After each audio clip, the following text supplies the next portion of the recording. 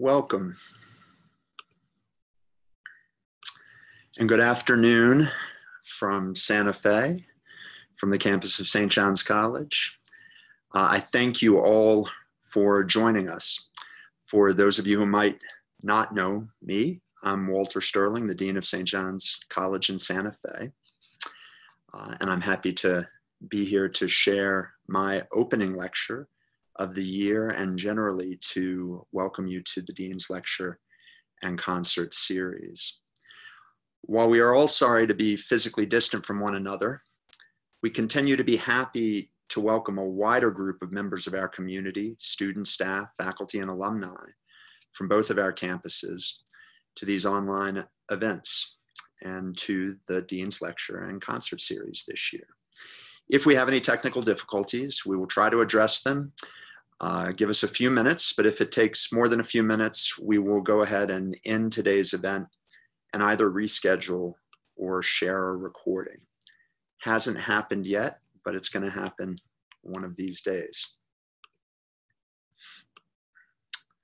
We have several events upcoming, especially as we continue to use this platform to experiment with different formats.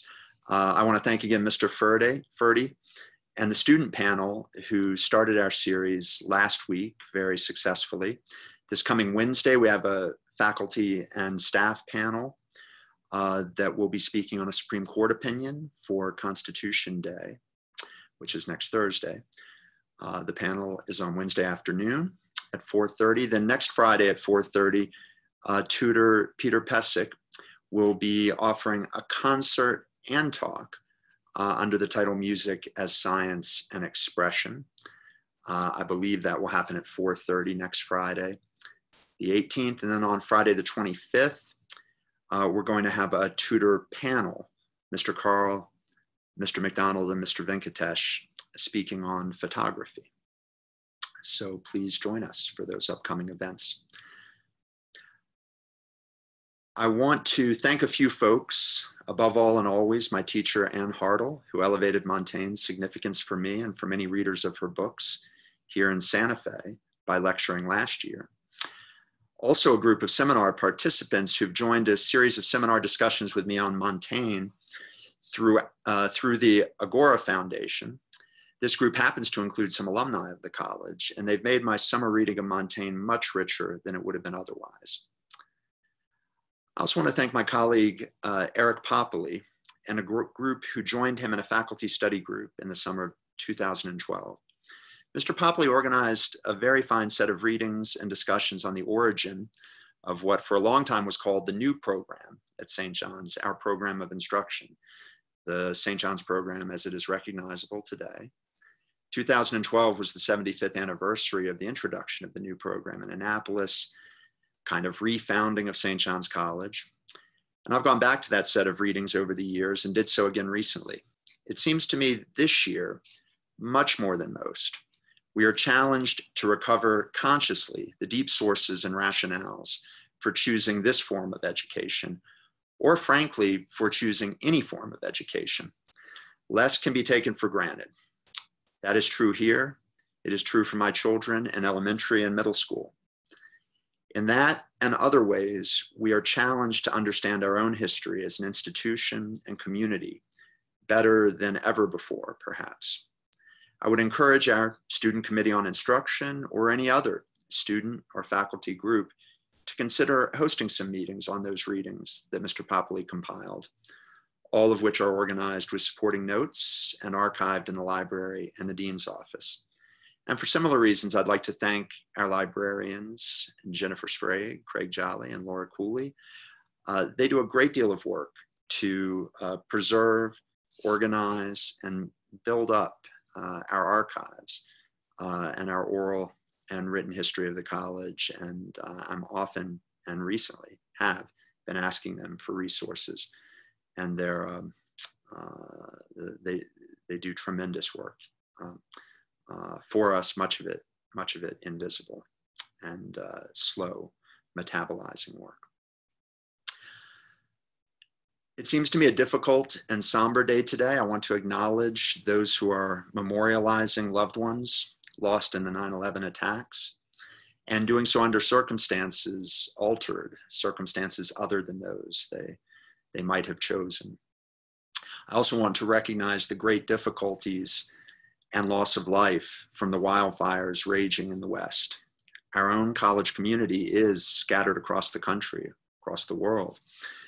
And I know we have many folks directly and indirectly impacted by these fires. Like the other challenges we face, we'll pull through these together and better, I hope, for remaining connected across the distance as Johnnies. So I'm about to begin the talk proper. I've been asking people to try to go a little shorter in this format, and I'm going to fail utterly. I think I'm going to be speaking for right about an hour. I do have some quotes, a few slides, so I might shift into screen sharing. When I get to those, if time is pressed, I might skip some of them. After the talk, we'll take just a minute or two break and then have a question period. For freshmen, it's a great tradition at the college to say that the lectures are for the sake of the question period. And we intentionally call it a question period and not a question and answer period. We will do the best we can to have conversation together for any who want to stay on and do so. I do think in this format, it's not all we'd like it to be, and we look forward to the time when we'll be back sitting around the room for the kind of spontaneity that allows.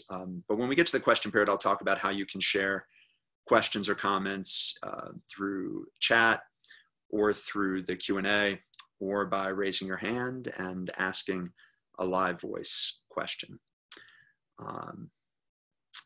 With that, I will begin. This year's pandemic has brought the greatest challenge and greatest disruption to higher education, to education at all levels, certainly in my lifetime. My view, a common one I think, is that we must look back to World War II for anything comparably sudden and far-reaching in its immediate effects on our schools and colleges and universities, to say nothing of every other aspect of our life. As far as St. John's goes, I want to repeat what I've said in many ways since March 13th, give or take. Despite the ongoing challenges, and despite the fact that many of us are dealing with enormous difficulties caused by the pandemic, difficulties that go well beyond the classroom and academic life, I have never been more proud to be a Johnny. I've never been more proud of our college community and its spirit, of our ability to pull together, to persevere, to adapt. I've seen it daily, literally daily, from the day our students left campus for spring break and for good around March 13th, through the first seminars of this academic year on August 27th, and now 2 full weeks into the semester. This spirit has been manifest among our students, staff, and faculty and their families, among the officer and board leadership of the college, among our extended alumni community. It has taken the shape of small gestures of kindness, of marathon planning efforts, of generous giving to the college, of challenging but goodwill debates and deliberations. But above all, it has taken shape in the will and fortitude to persevere and continue to find meaning, the deepest sources of meaning, in the daily work of reading, study, and conversation that are the primary activities of our small college community. This spirit, which our presidents here in Annapolis have eloquently celebrated in recent letters and talks, has been and will be so important. The words we reach for, resilience and adaptability, the ability to learn from challenges, esprit de corps and camaraderie, the pursuit of virtue even, may seem overused, but we mean them. This spirit is, to borrow a phrase from an older writing of my distinguished colleague and former dean, Eva Brand, in a piece addressing other challenges, this spirit is, quote, one condition for weathering the fierce trials to which the world is about to subject this tough and fragile little school. I've long loved that final description of our college, the tough and fragile little school. The spirit you have shown and the conviction that the quiet, patient activities of becoming thoughtful and free, of becoming better, braver, and less helpless, if we believe we should inquire into that which we do not know, as Socrates says in the Meno. Those are what will allow us to endure and endure well this challenge. If we continue as we have, the disruption of the pandemic, as well as the challenges of the tremendous ferment and upheaval of our national politics, will only, or ultimately, strengthen our community and our college, and deepen our sense that this education matters more, not less, during times such as these. It is in reflecting on this moment in which we find ourselves and the trials it poses to our education, to liberal education, and to a college community such as ours, that I wanted to spend some brief time meditating on the conditions and purposes of our founding as the college that we are, and on Montaigne's ideas of the ends of education. For in considering the founding of the St. John's program as we know it, I would go so far as to say that crisis is the natural environment and ever-renewing source of liberal education. One might say something similar about Montaigne's extraordinary effort to pursue and model human freedom, in large part as a response to the tremendous political upheavals and civil or religious wars which spanned much of his life and all of his literary endeavors, as well as to the outbreaks of the bubonic plague and to other more personal trials to which he was subjected. I'm not a historian of the college, but I want to highlight some features of our founding, or an interpretation of our founding, that are not esoteric, but are perhaps not fully appreciated. The St. John's program was founded in 1937 as a response to crisis in several senses. There was the immediate crisis of one of the oldest colleges in the country having drifted to and past the brink, to the sad outcome of bankruptcy and loss of accreditation.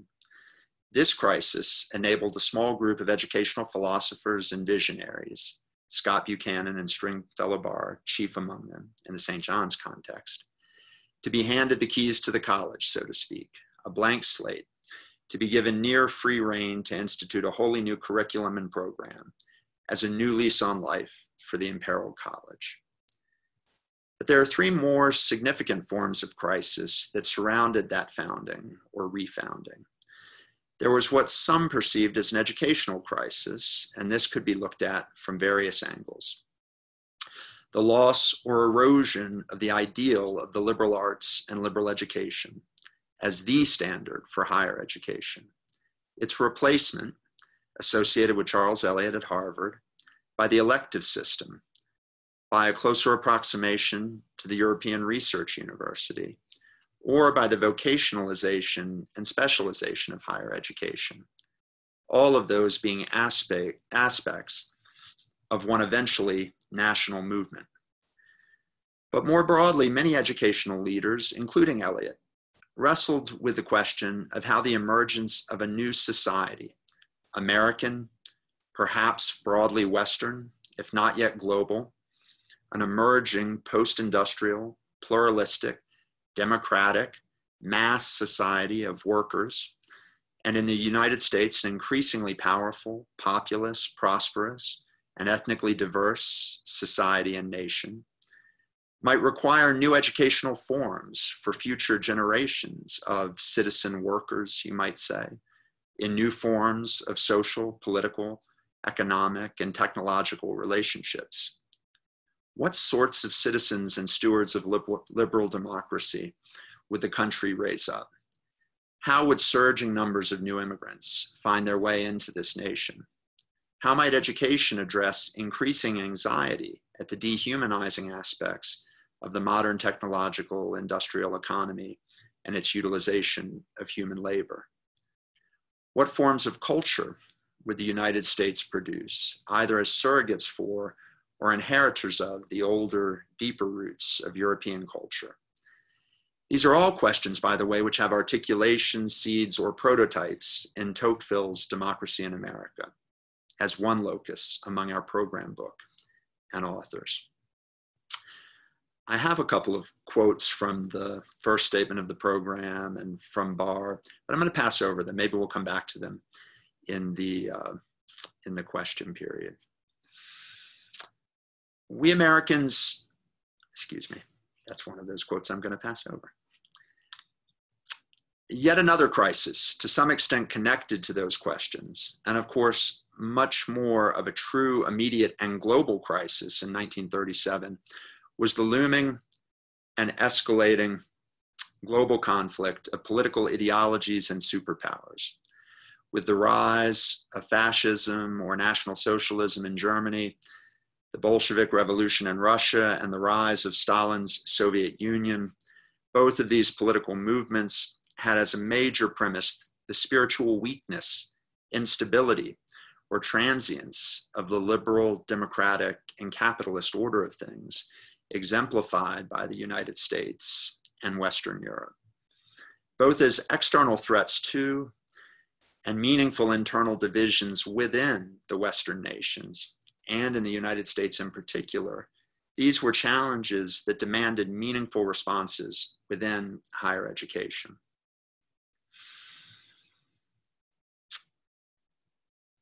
Third, a crisis of meaning. Part and parcel of this geopolitical contest was the cultural crisis of the interwar period, a sense of doubt or spiritual exhaustion, a crisis of meaning associated with late modernity or late capitalism, one that was vividly reinforced by the Great Depression. In this context, I like to think of the title of a recent and valuable study of literature, "The Year the World Broke in Two." That's borrowing a quote from Willa Cather, who said, "The world broke in two in 1922 or thereabouts." And that book traces the activity of Virginia Woolf, T.S. Eliot, and a couple of other modernist authors during the year in which Joyce's Ulysses was published and Proust, the English translation of Proust, was published. And indeed, many felt in various ways, culturally, spiritually, that after World War I, the world had somehow broken in two. Could there be a vital American educational enterprise at the college and university level, one that resisted the trends of vocationalization, specialization, and consumerism in higher education, but one that is not an old-fashioned finishing school for the elite, nor a hive for future academics? Not that there's anything wrong with educating future academics. St. John's does a lot of that.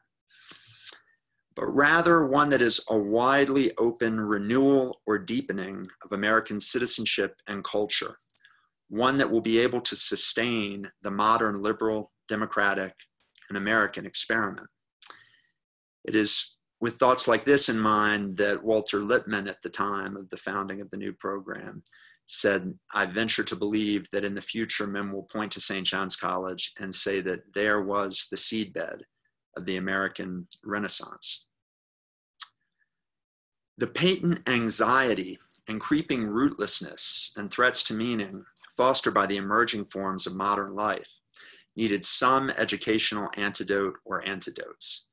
The experiment, and I choose that word advisedly, understanding the founders' resistance to it, the experiment of the St. John's program, of the takeover of this small, then still conventional but failing four-year liberal arts college, did not happen in a vacuum. The founders were in conversation with many of the most influential educational leaders of the age, and this program bore a relation to experiments and ideas in circulation at Columbia, University of Virginia, the University of Chicago, as well as in adult and continuing education experiments such as the People's Institute and similar programs. In the case of the People's Institute, offering lectures, night school, and seminars for adult workers and for immigrant communities in New York City, at the Cooper Union, among other places. These complex histories are interesting in themselves and have been told by others. My goal is simply to highlight this sense of the immediate purpose and responsiveness of this educational experiment carrying national, even world historical significance. Purpose is closely knit to the lives we must forge in our modern forms of socioeconomic life and as citizens of mass liberal democracies. As such, it is quite the opposite of aloof study, hobbyism, or bookishness that animated these efforts. I would call it the very opposite of insularity or withdrawal from the world. And I say that, again, advisedly, as someone myself who has defended and continues to defend the idea that we need to withdraw from the world to an extent to sufficiently deepen our education as a liberal education. Within 4 years of its founding, the college, together with the nation and the world, faced another crisis, World War II. The college had to fend off losing its campus to military necessity, but it also undertook all kinds of efforts to adapt itself to the needs of the moment.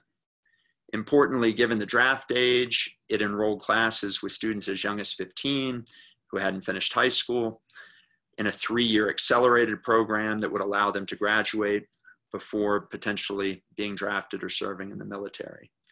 The college introduced the study of the radio and the internal combustion engine as a practicum of sorts to prepare for whatever exigency might come. This class was subject to some doubts at the time. I'm going to read a quote and I'm going to put it up on the screen, so give me a moment.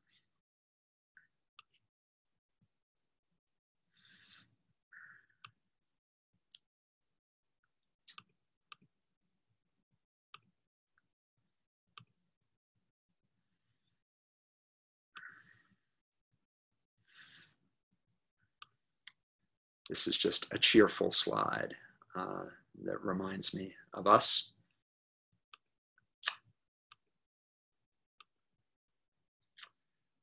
Okay. This is from Winfrey Smith's wonderful and slender history of the early years of the program. Quoting, "The college administration took various steps to prepare the students in what they thought might be useful in war. There was a 3-hour course once a week in radio. There was a course in navigation. Franz Plunder, a sculptor and boat builder who also possessed many other skills, taught a group of about 60 persons the intricacies of the gasoline engine. For, as the 1942 yearbook put it, no one knew which St. Johnny might be stranded in a tank somewhere on the battlefront, where there would be no hardware store and mechanics for him to turn to. The press poked a certain amount of fun at the Great Books College for this course in the gasoline engine. Actually, the course was in line with Buchanan's view that there is a training of the intellect that happens in the learning and practice of the manual arts as well as the liberal arts. Also, Buchanan knew that one learns quite a bit of physics if one acquires a full understanding of all the transformations of energy that take place in the internal combustion engine. Whether these courses were in fact useful to many of the students when later they were in military service is doubtful." So in lieu of a photograph of folks working on the engine, but in a somewhat playful and serious spirit, here is a shot of search and rescue here in Santa Fe, I think around 1971, courtesy of our librarians. Perhaps a little less on point, some horseback riding out here on the edges of our campus. And then maybe simply for levity, some cows on our campus.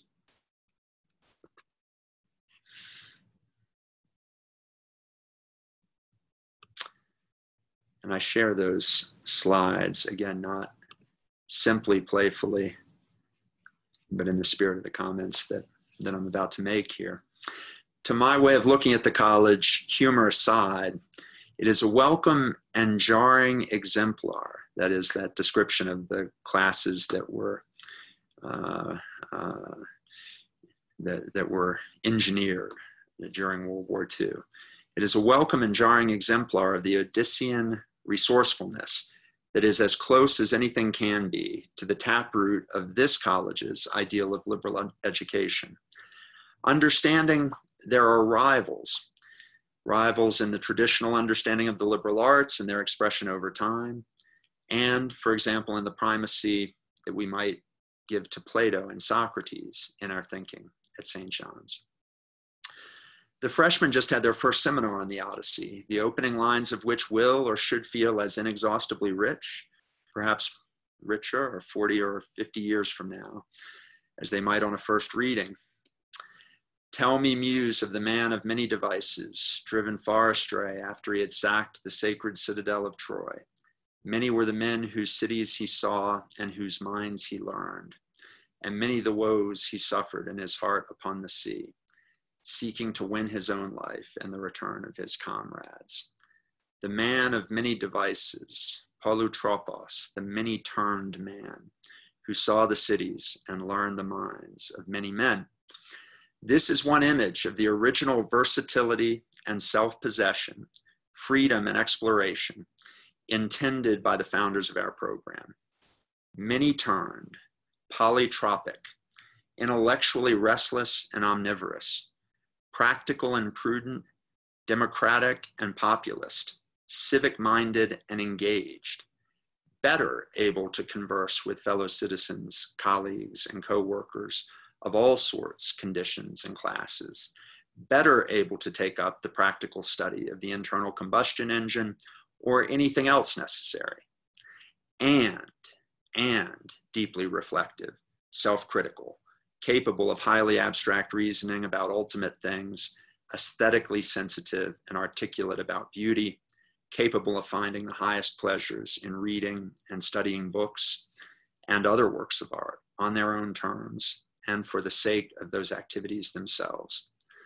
The possibility of such educational ends and ambitions did not seem to them a luxury or a matter of interest only to the few, to the gold souls, we might say, using a Platonic image. They thought that the future of civilization, something we late moderns ought never to take for granted, and a healthy political order depended on radicalizing or deepening and democratizing the pursuit of such wildly ambitious or seemingly eccentric ends.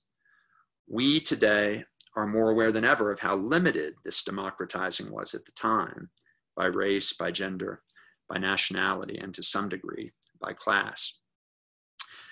There is much more to be said about the books themselves, the idea and scope of the liberal arts, the role of music and natural science in our curriculum, the many evolutions of the program over the last 83 years, the way it has been extended to wider circles, and the ways its impact and reach have fallen short of our original and ongoing intentions and ambitions. There's much more to be said about the contrarianism that is restated both by and about our college since its inception, sometimes as praise, sometimes as critique. The current moment, however, has distilled for me and for some others in our community a sense that the perception of the college and our program as a kind of fixed star, stable in content, embodied in a list of books, proudly detached from the world or the present, proudly apolitical, proudly sheltering time and space for reflection away from the pressures of the moment, proudly impractical and unfashionable, contrarian, bookish and intellectual, and appealing perhaps to the few or the quirky. For all the truth in those perceptions, the partial and typically over-amplified truth of this set of perceptions, this face of the college, risks eclipsing the underlying and ever-renewing urgency and imminent practicality of what we do and why we exist. By way of balancing that distortion, I invite us to see in the whole modern history of the college and the program, and especially in our founding, the cultivation of Odyssean adequacy to whatever comes, and to see that we are energized, not repelled, by the great challenges that emerge inevitably for each generation. Our most current societal and technological disruption caused by the pandemic and the ongoing, hyperpartisan, and polarized forms of our contemporary national politics, and the current national movement for racial justice and equality, to name a few of the things that this generation faces. I would not have our college community believe that St. John's is or should be most distant from or least prepared to address such challenges. Quite the opposite. It is precisely for such things that you are or should be prepared and equipped. It is perhaps not immediately clear how a quiet, even languid class spent demonstrating propositions from Euclid's Elements prepares one for such challenges, but behold, it does or can, if taken up with the right spirit and purpose and seen through to its end.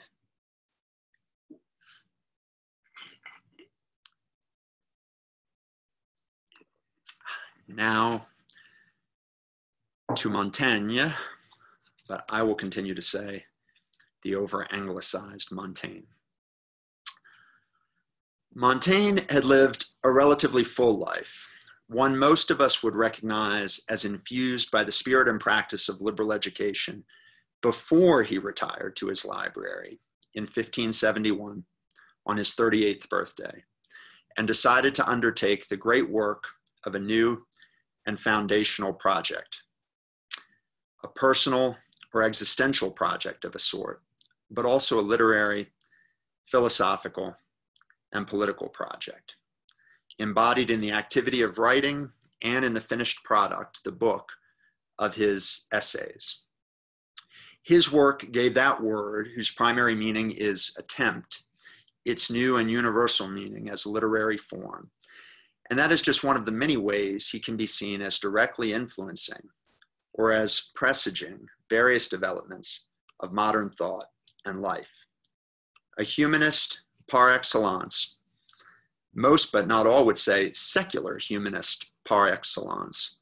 He offered an early and riveting argument or example for individual freedom, especially freedom of intellect and conscience perhaps, and for waves of challenges to political, religious, or intellectual orthodoxies of his day.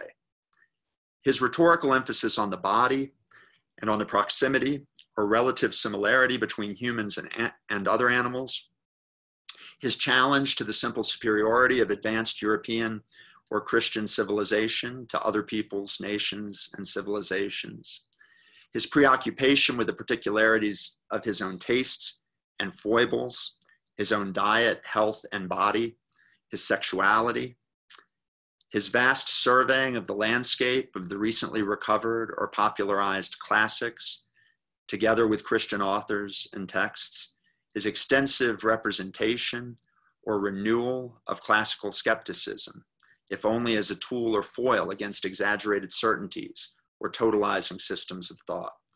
His use of the essay and essays as an explicit form of self-creation and self-authorship, one that has resonated with great writers and essayists from Bacon to Nietzsche and Emerson, one that makes him somehow personally present in a novel way, and that has set a standard for such authorial presence in a work. All this made him widely read, if not widely or immediately approved, in his own day, and had direct and profound influence on Descartes and Pascal, Bacon and Hobbes, Shakespeare, it seems, and many others. We currently read 3 of his essays in the sophomore seminar in the spring, of the education of children, of cannibals, and of experience. 3 of the 107 that compose the final edition of the essays, 3 that happen to exclude by far the longest and most directly relevant to philosophical and theological systems and skepticism in particular, the Apology for Raymond Sebon. I'm going to speak to a narrow, if significant, strand of his thought, his celebration of independent judgment and freedom, which runs throughout the essays in the context of his reflections on education. Montaigne entered the itinerary of my thinking this year, as he did for some others, in part as a response to the pandemic and to physical isolation, both of which are themes of his writing and life, directly and indirectly. But more deeply, I have a growing sense that the full range of the pressures on us of our current times, beyond the pandemic, highlight for us the challenge in freeing one's mind, especially in the sense that Montaigne intends when he speaks of belonging to oneself, or of cultivating one's own judgment or good judgment. To my eye, these pressures that seem to impinge more strongly than ever on us are bound up with the much commented on synergies between current technologies and the habits of attention and channels of communication that they are designed to form, on the one hand, and our polarized political culture on the other hand. That synergy fuels and is fueled in turn by an increase in anxiety and depression, which further constrains or deflects our paths to the kind of self-possession and independence of mind and judgment which equip us for reasoned and effective citizenship, what the current statement of the program calls the means, quoting, the means and the will to become free and responsible citizens, or what our mission statement calls the ability to make thoughtful choices in public and private life.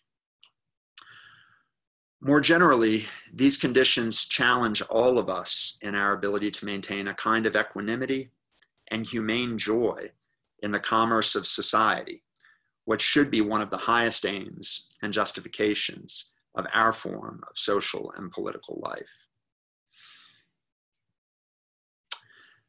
Montaigne's advocacy for and exercises essays toward freedom of mind and judgment and towards equanimity and joy seem among the more salient and salutary available to us. While he did not face and was not responding to our exact set of challenges, those he did face may appear homologous or analogous to ours. More generally, the value he sets in self-possession and freedom and the exertions and remedies he undertakes seem to shine in our contemporary context. That said, there is no serious consideration of such fundamental values, which is uncontroversial. To accept Montaigne's presentation of freedom, I won't call it a system or doctrine, perhaps we can call it a philosophy of life, is implicitly and explicitly to reject serious alternatives. I will touch on this at the end. But I will also join Montaigne and a style of his own thinking in arguing that we might benefit from some aspects of his philosophy, may even find them essential, even while doubting or rejecting the more comprehensive view of which they are an aspect or component. The essay on the education of children is one of the most widely read essays, and it's one of the longer ones, relatively speaking. It has a charming personal touch, both in his narration of his own upbringing and in being addressed to a particular acquaintance. It's presented as a follow-up request from a reader of the prior, primarily critical essay on pedantry, or schoolmaster learning, du pedantisme. It has seemed to many prescient of some later developments or movements in child psychology or educational philosophy. It also has several highly illustrative capsule formulations of what he sees as the proper value of philosophy, specifically for life, to use a kind of Nietzschean formulation. The answer, great value, but it's typically misused or misunderstood.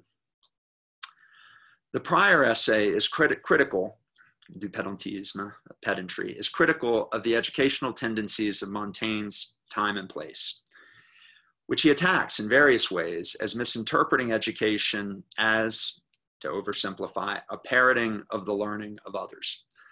While there are positive alternatives suggested, that essay, like most, is dialectical in that sense, and to an extent, it remains largely satirical and critical.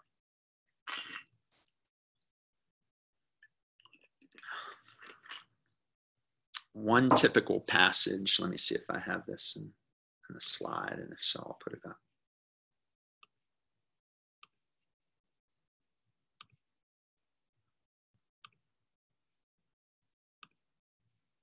No, I don't think I do. One typical passage. We take the opinions and the knowledge of others into our keeping, and that is all.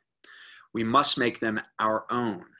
We are just like a man who, needing fire, should go and fetch some at his neighbor's house, and having found a fine big fire there, should stop there and warm himself, forgetting to carry any back home.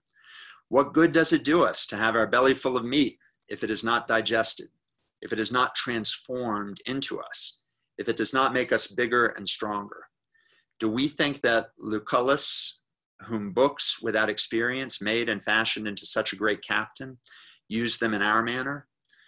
We let ourselves lean so heavily on the arms of others that we annihilate our own powers. Even if we could be learned with other men's learning, at least wise we cannot be, except by our own wisdom.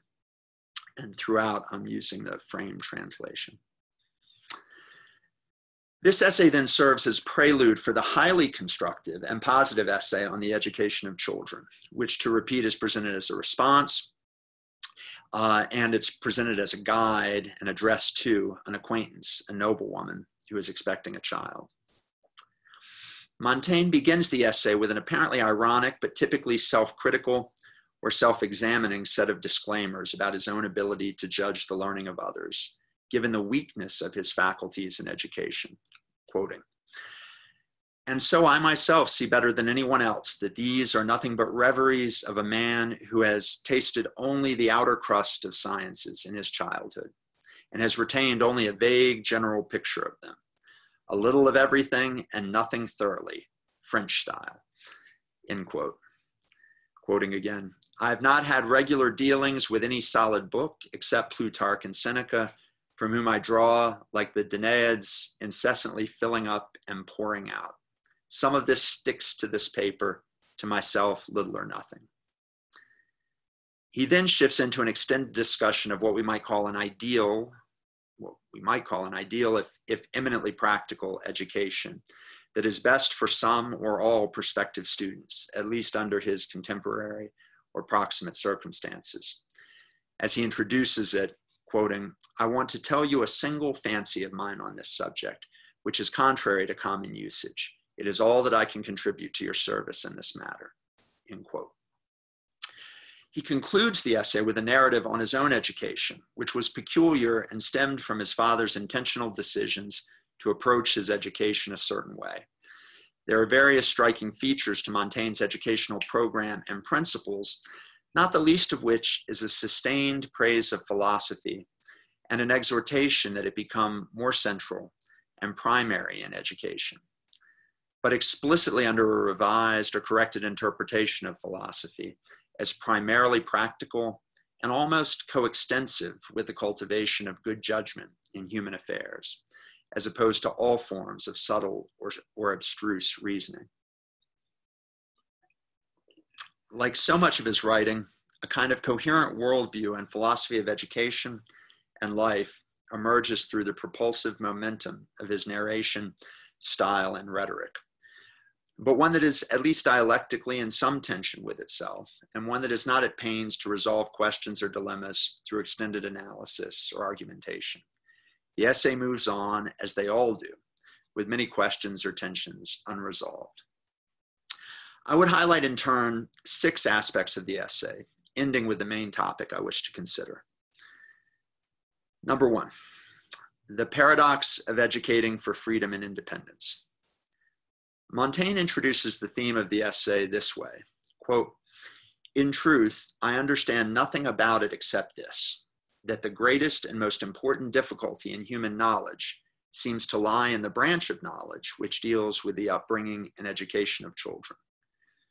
Right? The greatest and most important difficulty in human knowledge. Why is this the greatest difficulty? He does not make this perfectly clear. There are, I think, 2 perhaps related suggestions. The immediate sequel suggests that the difficulty is that the nature of children, their natural inclinations, are both variable and obscure, and it is hard, therefore, to know how to cultivate each individual, and or their natures may subvert our efforts to lead them certain ways. His simple concluding advice on this point Guide them always to the best and most profitable things, quoting that phrase. That is, do not assume prematurely that you can discern their various natures or temperament and vary your education accordingly. Don't assume you can do that.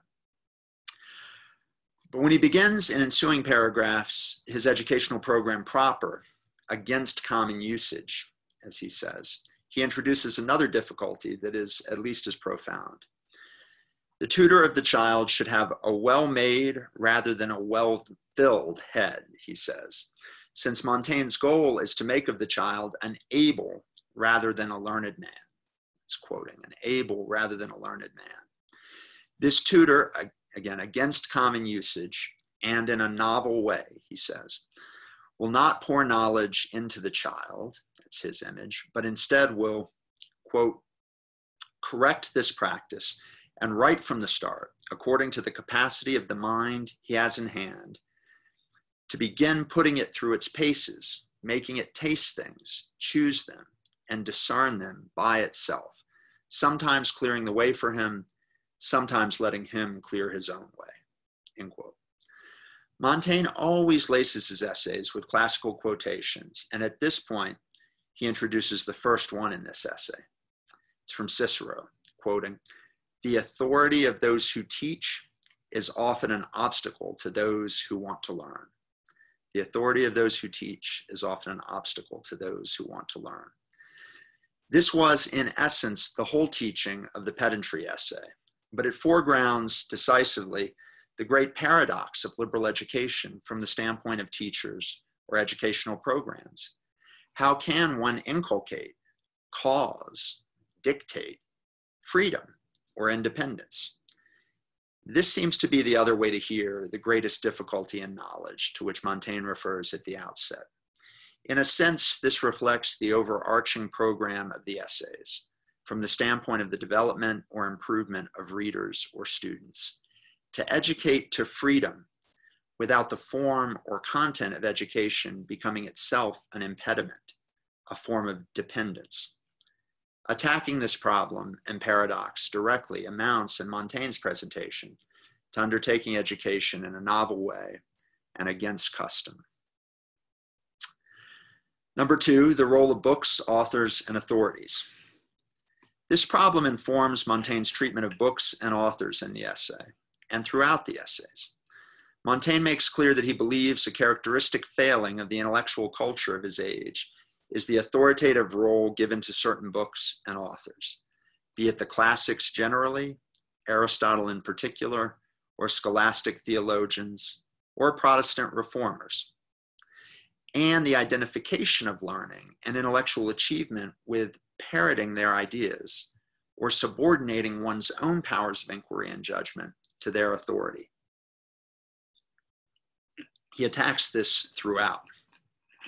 However, Montaigne himself was deeply and widely read. He praises many authors, some in the highest terms, and deploys their sayings and teachings widely, if seemingly unsystematically, throughout the essays, especially classical authors representing skeptic, Stoic, and Epicurean traditions, but also Plato and Aristotle, and so many others.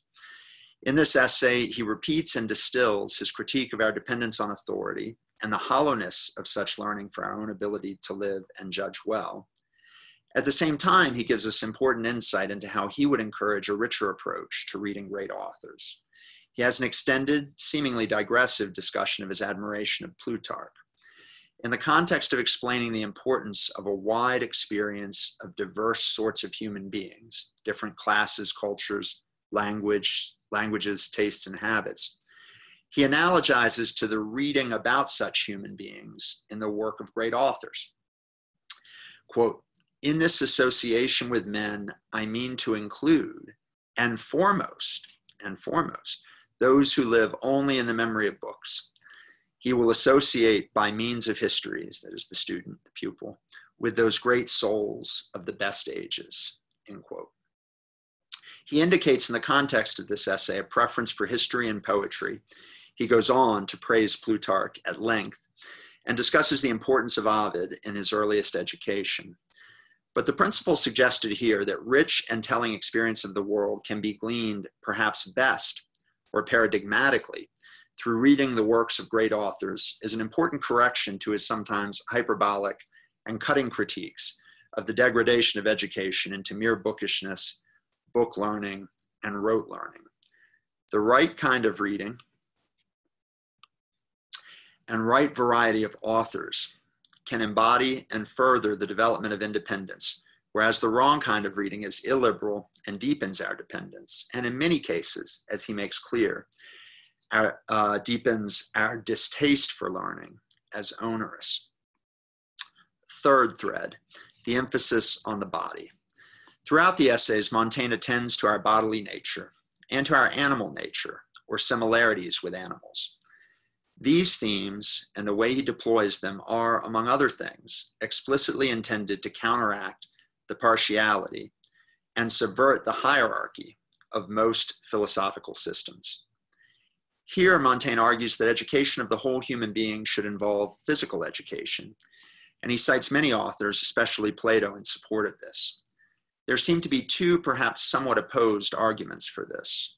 Early in the essay, it is to toughen and harden the youth, which seems necessary for the development or exercise of certain virtues like courage. Quote, "It is not enough to toughen his soul, we must also toughen his muscles.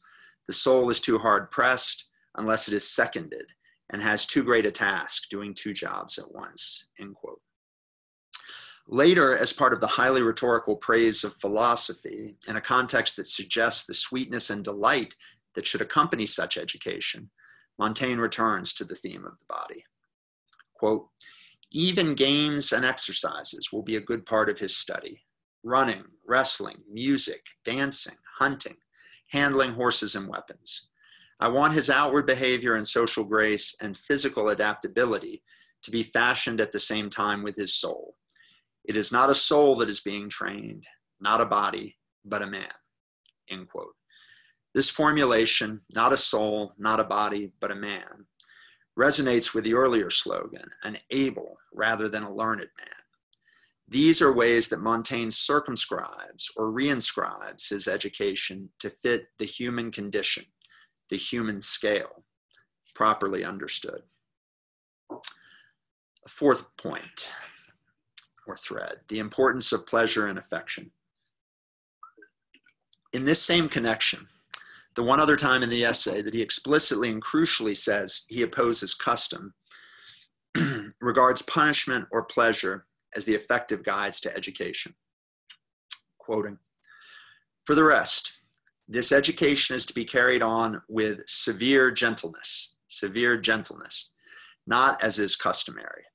Instead of being invited to letters, children are shown in truth nothing but horror and cruelty, away with violence and compulsion. There is nothing to my mind which so depraves and stupefies a well-born nature," end quote. Montaigne considers it at least a great error of education in his age that punishment and threats are used to motivate learning, typically rote learning. One can hardly overstate how deforming he thinks this is for our relationship, not just to the acquisition of knowledge, which is not the primary purpose of education in any case, but more deeply to our ability to think and judge and live well. Montaigne, rightly or wrongly, sees pleasure as intrinsic to all versions of the good human life, and perhaps as the criterion of the good life. It is important, in any case, to be guided well by pleasure, to have our reason and judgment improve our relation to pleasure. That means disciplining it too. But education based on punishment is deeply counterproductive and cruel. As he famously says in his essay on cruelty, "I cruelly hate cruelty." That whole sentence, quoting, "Among other vices, I cruelly hate cruelty, both by nature and by judgment, as the extreme of all vices," end quote. Fifth thread, his emphasis on the practical as opposed to the doctrinal, and a redefinition of philosophy in this manner. The central argument of the essay is that philosophy is or should be the core of a properly liberating education.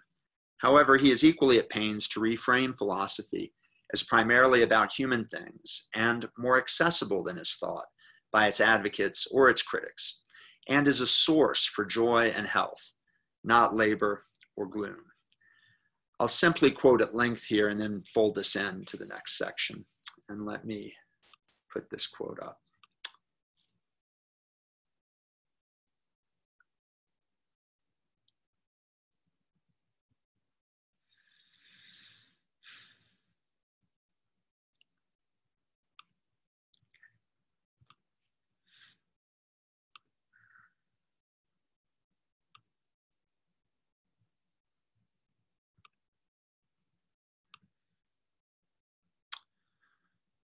To the examples of studying various lives may properly be fitted all the most profitable lessons of philosophy, by which human actions must be measured as their rule, what it is to know and not to know, and what must be the aim of study, what are valor, temperance, and justice, what the difference is between ambition and avarice, servitude and submission, license and liberty, by what signs we may recognize true and solid contentment, how much we should fear death, pain, and shame.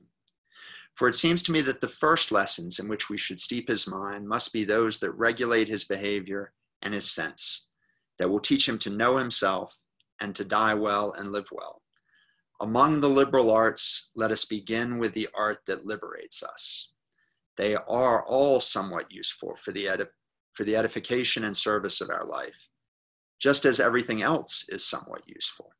But let us choose the one that is directly and professedly useful for it. Now, I'm skipping through a couple pages here. After the tutor has told his pupil what will help make him wiser and better, he will then explain to him the meaning of logic, physics, geometry, rhetoric. And the science he chooses, now that his judgment is already formed, he will soon master. The soul in which philosophy the soul in which philosophy dwells should by its health make even the body healthy. It should make its tranquility and gladness shine out from within, should form from its own mold the outward demeanor, and consequently arm it with graceful pride, an active and joyous bearing, and a contented and good-natured countenance. She has virtue as her goal, which is not, as the schoolmen say, set on the top of a steep, rugged, inaccessible mountain. Those who have approached virtue maintain, on the contrary, that she is established in a beautiful plain, fertile and flowering, from where, to be sure, she sees all things beneath her. But you can get there, if you know the way, by shady, grassy, sweetly flowering roads, pleasantly by an easy, smooth slope like that of the celestial vaults.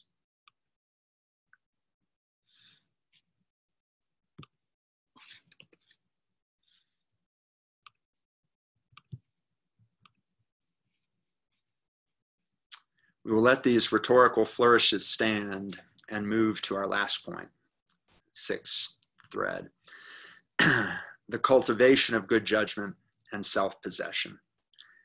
These claims about philosophy are one ingredient of the central message of the essay. At the heart of Montaigne's educational philosophy is the cultivation of judgment, of one's own judgment. The word occurs perhaps dozens, variations on the word, dozens of times in this essay, and the theme is laced throughout the essays. While Montaigne does not ever offer a theory or system of human faculties and virtues, let's say, his repeated treatment of certain themes allows us to understand and enter his thought.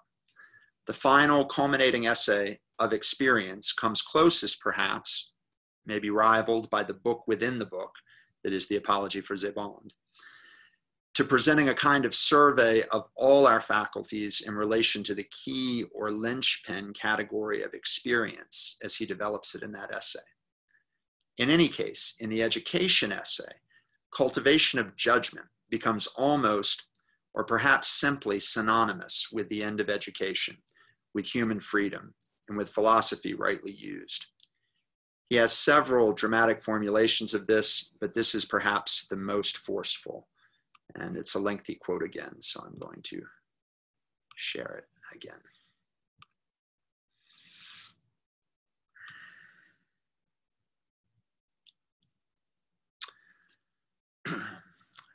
Let the tutor make his charge pass everything through a sieve, and lodge nothing in his head on mere authority and trust. Let not Aristotle's principles be principles to him any more than those of the Stoics or Epicureans. Let this variety of ideas be set before him. He will choose if he can. If not, he will remain in doubt. Only the fools are certain and assured. So then, offset quote of Dante's here. For doubting pleases me no less than knowing. For if he embraces Xenophon's and Plato's opinions by his own reasoning, they will no longer be theirs, they will be his. He who follows another follows nothing. He finds nothing. Indeed, he seeks nothing. We are not under a king. Let each one claim his own freedom. That last sentence is a quote from Seneca. Let him know that he knows. Let him know that he knows, at least. He must imbibe their ways of thinking, not learn their precepts. And let him boldly forget, if he wants, where he got them, but let him know how to make them his own. Truth and reason are common to everyone, and no more belong to the man who first spoke them than to the man who says them later. It is no more according to Plato than according to me, since he and I understand and see it in the same way. The bees plunder the flowers here and there, but afterward they make of them honey, which is all theirs. It is no longer thyme or marjoram. Even so with the pieces borrowed from others, he will transform and blend them to make a work that is all his own, to wit, his judgment. His education, work, and study aim only at forming this.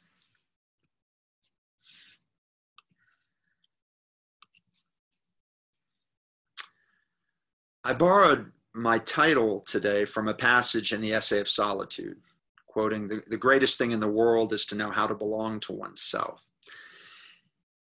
To know how to belong to oneself. In that immediate context, he is seems to be suggesting a lessening of attachments to others and to the world, such that we can make use of our time by our own lights and for our own purposes. This appears to be a commentary in that essay on his own retirement to private life, to a life of reading, reflection, and writing in his storied library and Tower of Solitude. In of experience, he writes, quoting, "We are great fools. He has spent his life in idleness, we say. I have done nothing today. What, have you not lived? That is not only the fundamental, but the most illustrious of your occupations. If I had been placed in a position to manage great affairs, I would have shown what I could do." That's something somebody would say. "Have you been able to think out and manage your own life? You have done the greatest task of all. Our great and glorious masterpiece is to live appropriately." Have you been able to think out and manage your own life? You have done the greatest task of all. Our great and glorious masterpiece is to live appropriately. End quote. These passages all converge. How does Montaigne understand us to achieve this greatest thing and accomplish this greatest task? What sort of liberation is possible? How do we come to understand what is one's own, oneself, and to be in possession of it? In a word, judgment. Montaigne develops a view of judgment as informed variously, importantly, variously, by sense, which itself judges in his terms at times, experience, reason, nature, and natural inclination. This is an open-ended process for Montaigne, one that does not meet or admit of any final perfection, and it is inherently fallible. We are fallible. In fact, cultivating a sense, awareness, and study of one's errors is itself part of the education and improvement of judgment. The forces that vex judgment and keep us from possessing ourselves vary, as we've seen, ranging from vanity and vice to tradition and authority, be it political, intellectual, or theological. What is judgment? Montaigne does not offer one definition of the faculty. Faculty is not really a Montaignian word, but his examples show the extension of the term for him. We judge that things are or are not the case. We judge how things are. We assess, characterize, or value them. Our judgments vary. among different people, of course, but our own judgments vary naturally, inevitably, over time. We change our minds, seemingly inevitably. Judgments can be better or worse. Judgment itself can be more or less active or engaged, and more or less our own, as opposed to borrowed from others. When our own, it is never or rarely a matter of reason, sense, experience, or natural inclination alone. Judgments are complex and can be informed by all or many of these at once. In a pedantry, one of his cuts at the overly learned scholar goes this way. Whoever will, quoting, whoever will closely observe this sort of people, the learned, basically, who are very widespread, will find, as I have, that most of the time they understand neither themselves nor others, and that they have a full enough memory, but an entirely hollow judgment, end quote. How do we avoid this hollow judgment? The remedy in the education of children is to engage the child or student or oneself as an active learner, as cliched as that now sounds, testing and judging actively from the start on suitable material, presenting and exploring through books, as well as through travel and social intercourse, the multiplicity of human characters, languages, and cultures, mores, such that the student is not forever judging by the length of his own nose. He says at one point, quote, "We are all huddled and concentrated in ourselves, and our vision is reduced to the length of our nose," end quote. I will paraphrase some of the many individual claims he makes about judgment just in this essay. We need to exercise both speech and judgment. We cannot simply be told how to improve these practical things or by what standards to perform them. We have to avoid selling our judgment and therefore our freedom, as courtiers do, but that could apply to many areas of life. We find in discovery of our own errors and ownership of those errors a peak act of judgment. We should study history not primarily to know the facts, but to judge the characters. Wide experience of the world, du monde, as he says, he seems to mean of people and places, of mores, is a school for judgment. Quoting, "So many humors, sects, S-E-C-T-S, sects, judgments, opinions, laws, and customs teach us to judge sanely of our own, and teach our judgment to recognize its own imperfection and natural weakness, which is no small lesson." It is this series of reflections on improving our judgment and our acquaintance with the breadth of human experience that leads into the treatment of a practical or humane philosophy cited above as part of that itinerary.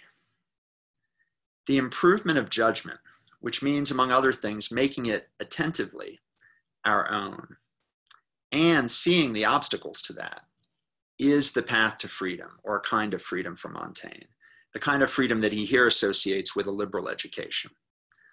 Under the tutelage of Montaigne, we learn not only these exercises, but the principles that underlie them. Understanding, for example, how central judgment is to our life, its fallibility, its interconnections with sense, reason, and experience, and its characteristic obstacles and missteps. Understanding all such things with Montaigne also improves our ability to know how to belong to ourselves. The essay of experience perhaps reinforces this case and adds to the texture Montaigne gives to his teaching. Montaigne ends the essay with a charming and characteristic survey of his own educational path, which I won't go through here. This included his father's adoption of unconventional educational means, immersion in Latin as his first and only language until age 6, a goal of gentleness in waking children that led his father to have him awoken by someone playing music, playing musical instrument every morning. Montaigne's aptitude and experience as an actor, among other things. The close of the essay captures his basic challenge in a rich but puzzling phrase. I'm going to go ahead and put that up here, leave it up while I do a bit more reading. We're close to the end.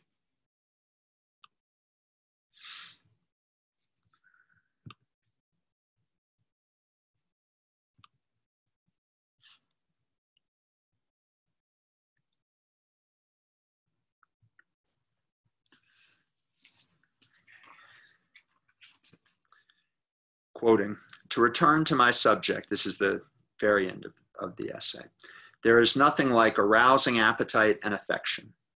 Otherwise, all you make out of them is asses loaded with books. By dint of whipping, they are given their pocketful of learning for safekeeping. But if learning is to do us any good, we must not merely lodge it within us, we must espouse it. Il faut espouser. Espouse, maybe even marry." My seminar group spent a fruitful discussion working on what might be meant by espouse here. Montaigne sees in this educational program for children, for anyone, a human scaled wisdom, freedom, and bid for a pleasant and happy life insofar as that is possible. However, there is ambition and revolution and challenge in it too. To use a vocabulary that is not yet Montaigne's, we may see in Montaigne one of the first great articulations of, or bids for, a kind of radical individual autonomy, authenticity, or even self-authorship that is novel, as he seems to concede, but is also extreme in its way. He is, as he says in Of Experience, quote, "sick for freedom." And in making himself not only the theme of his writing, but consubstantial with it, as he says, he is undertaking something extraordinary in scope, if seemingly modest in everyday practice. His vehemence is perhaps a natural response to what he perceives as the deficiencies of the educational and philosophical forms that are dominant in his day, and to the excesses of the violent civil and religious wars raging around him. However, the remedy is not without costs or consequences. I'm going to go ahead and stop screen sharing here for my last bit.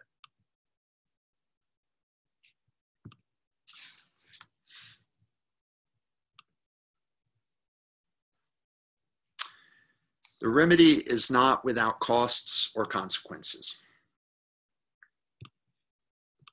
Anyone who is drawn strongly toward communitarian views or certain other ideals, for example, almost all religious ideals, that see love and obedience to a divine being infinitely greater than oneself as fundamental to the human good, have to be unsettled by how far-reaching is Montaigne's celebration of the adventure of freely exercising one's judgment and belonging to oneself, projected forward in an indefinitely reflexive or recursive way. Calls of family, tribe, city, or nation, calls to love and friendship, calls to love and serve God, calls to duty as the peak experience of practical reason, as well as aspirations for philosophical insight that transcend the variability of the world and our experience. All of these rivals wither in the cheerful sunlight of Montaigne's classroom. That said, Montaigne does not intend and is not best read as presenting one philosophical system to contest the other systems on the shelves. The essays, attempts, tests, sketches, temptations even, are also exercises of sorts. In our place and time, our age and day too, we require some forms of education and therapy different than in other times and places. We face a certain set of challenges, acute, I believe, to a proper experience of self-possession, attentive wakefulness to our own opinions and judgments, to deliberate choice and action, to judgment and freedom, to judgment being one's own. Montaigne, in responding to the crises of his age, developed a vocabulary, a set of spiritual exercises, a naturalist's guide to some of the experiences that can and must be integral to liberal education in any age, let's say. His exercises fit perhaps certain of our pressing needs. One can attend Montaigne's school to one's benefit, even if in the end we do not agree with Montaigne, an outcome that would, incidentally, please Montaigne. With that, I conclude. I thank you for your patience for this long talk. We'll now take just 2 minutes. I'm going to put up a slide, 2 minutes, and then I'll come back. And I hope some of you will want to stay and continue the discussion.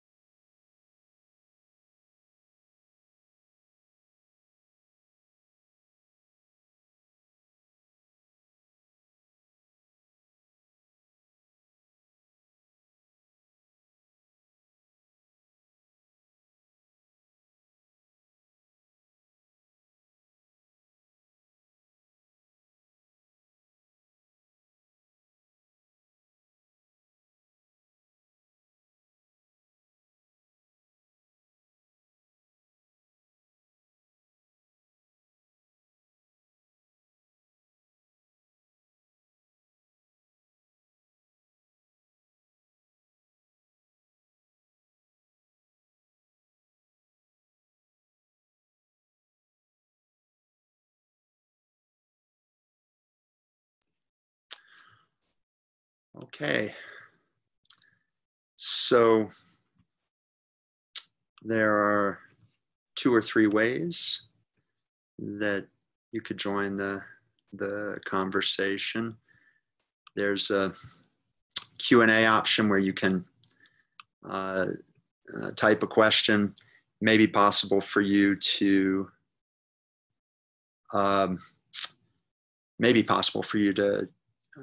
put something in the chat thread to the panelist. And my preference would be if anybody wants to raise their hand, and I'll unmute your microphone, and then you can tell me if you'd like me to turn on your video, which I'd be happy to do for anybody asking a question, but you're under no obligation to do so. And again, I appreciate your indulgence and stamina with the length. My own working hypothesis is hour-long lectures with one talking head are not ideal in this platform. They may not be ideal in the Great Hall, but I appreciate your patience. So I'm waiting for the first question or comment.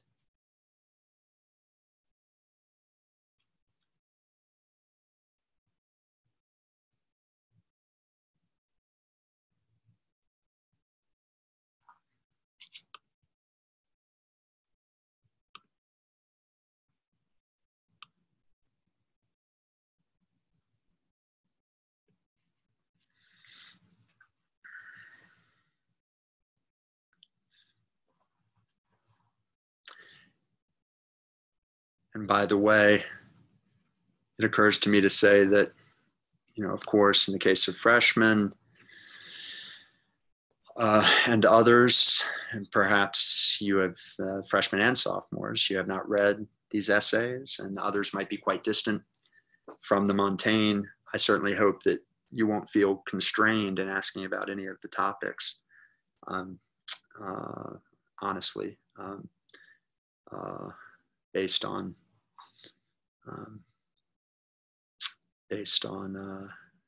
not having read or read recently the text.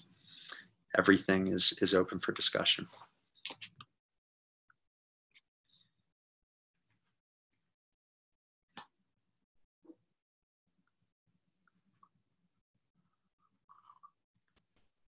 Okay.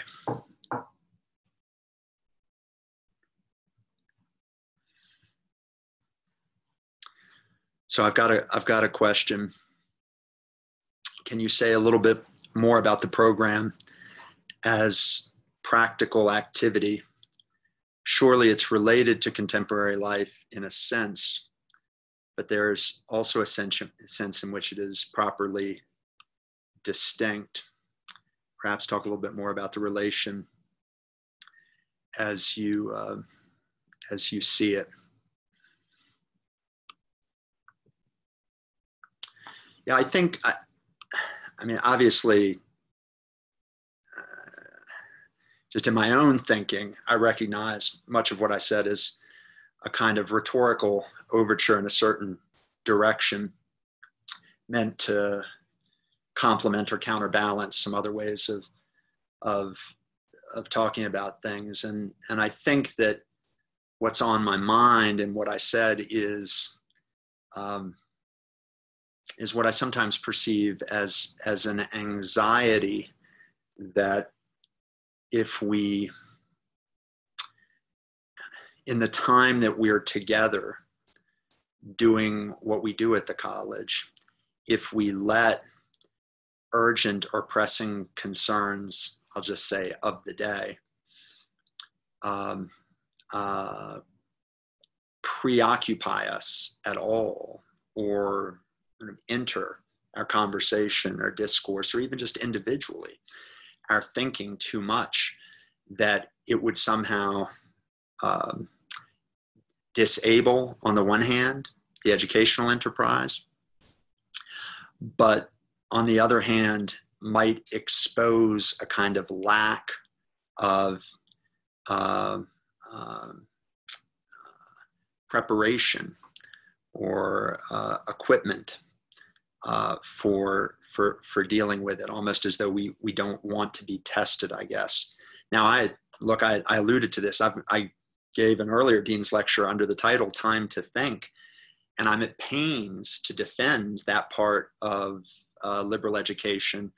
And I paraphrase a teacher of mine in putting it very simply, that just as in life, every day we should think before we act. So a time spent in liberal education, and let's say we've decided, for all kinds, in my opinion, all kinds of accidental reasons, as a culture, society, to locate that, perhaps paradigmatically in the college years, to think before acting with the rest of our lives. Montaigne speaks that way, in fact, in the essay.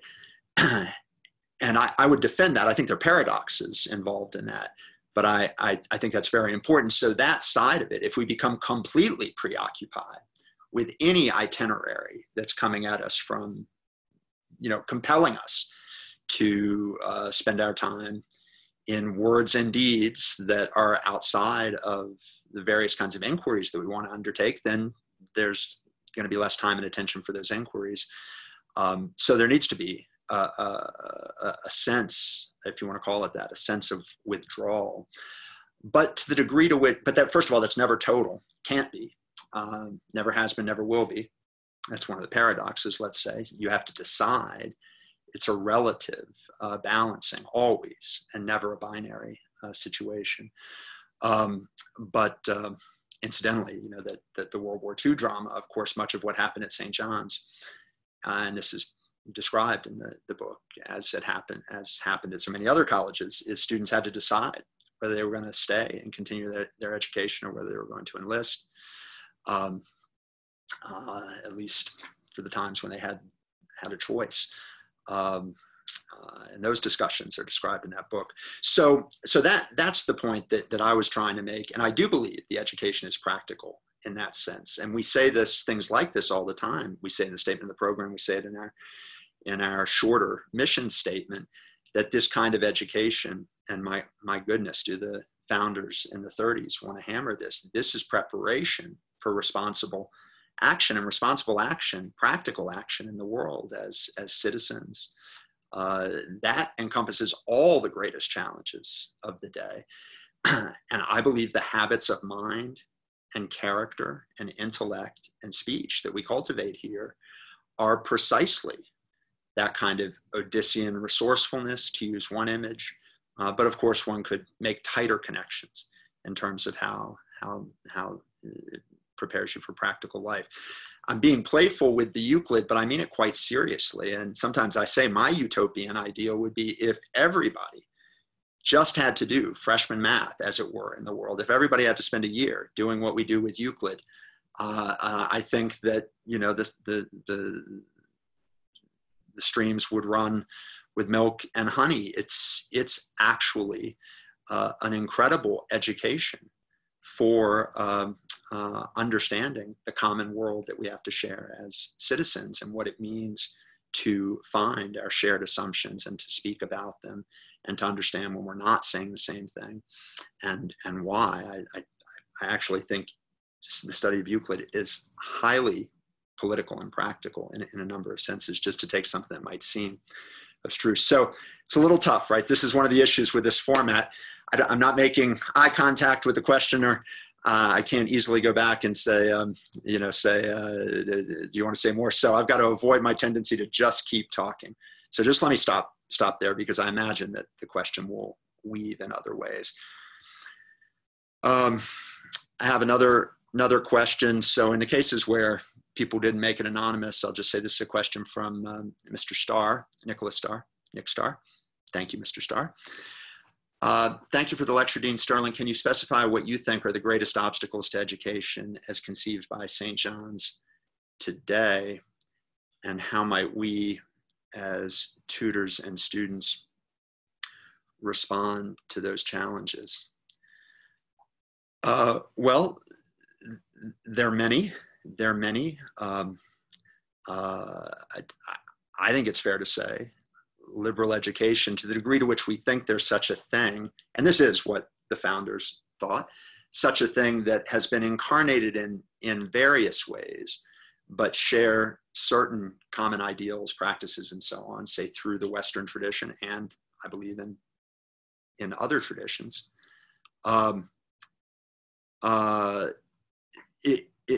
It's always counter-cultural in certain senses, and we can spell that out, but it never has all the wind at its back. It's always got to be, in a certain sense, challenged by whatever, just broadly speaking, whatever the reigning dogmas of the age are, political or religious. And let's say in a broad sense, political and religious, there's some version of that always holds sway. And that can both, I guess I'm tempted to say, for every age, every regime,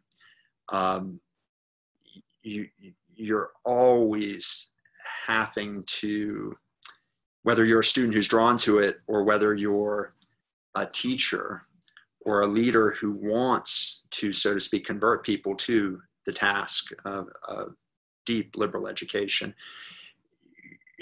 you've always got to get past more obvious goods and choices that in a certain way the society is always encouraging you towards. It's always a second thought, even when it has the greatest public approval, or has come up with the greatest kind of rhetorical harmony with the regime. So it's always a challenge, and there are many challenges.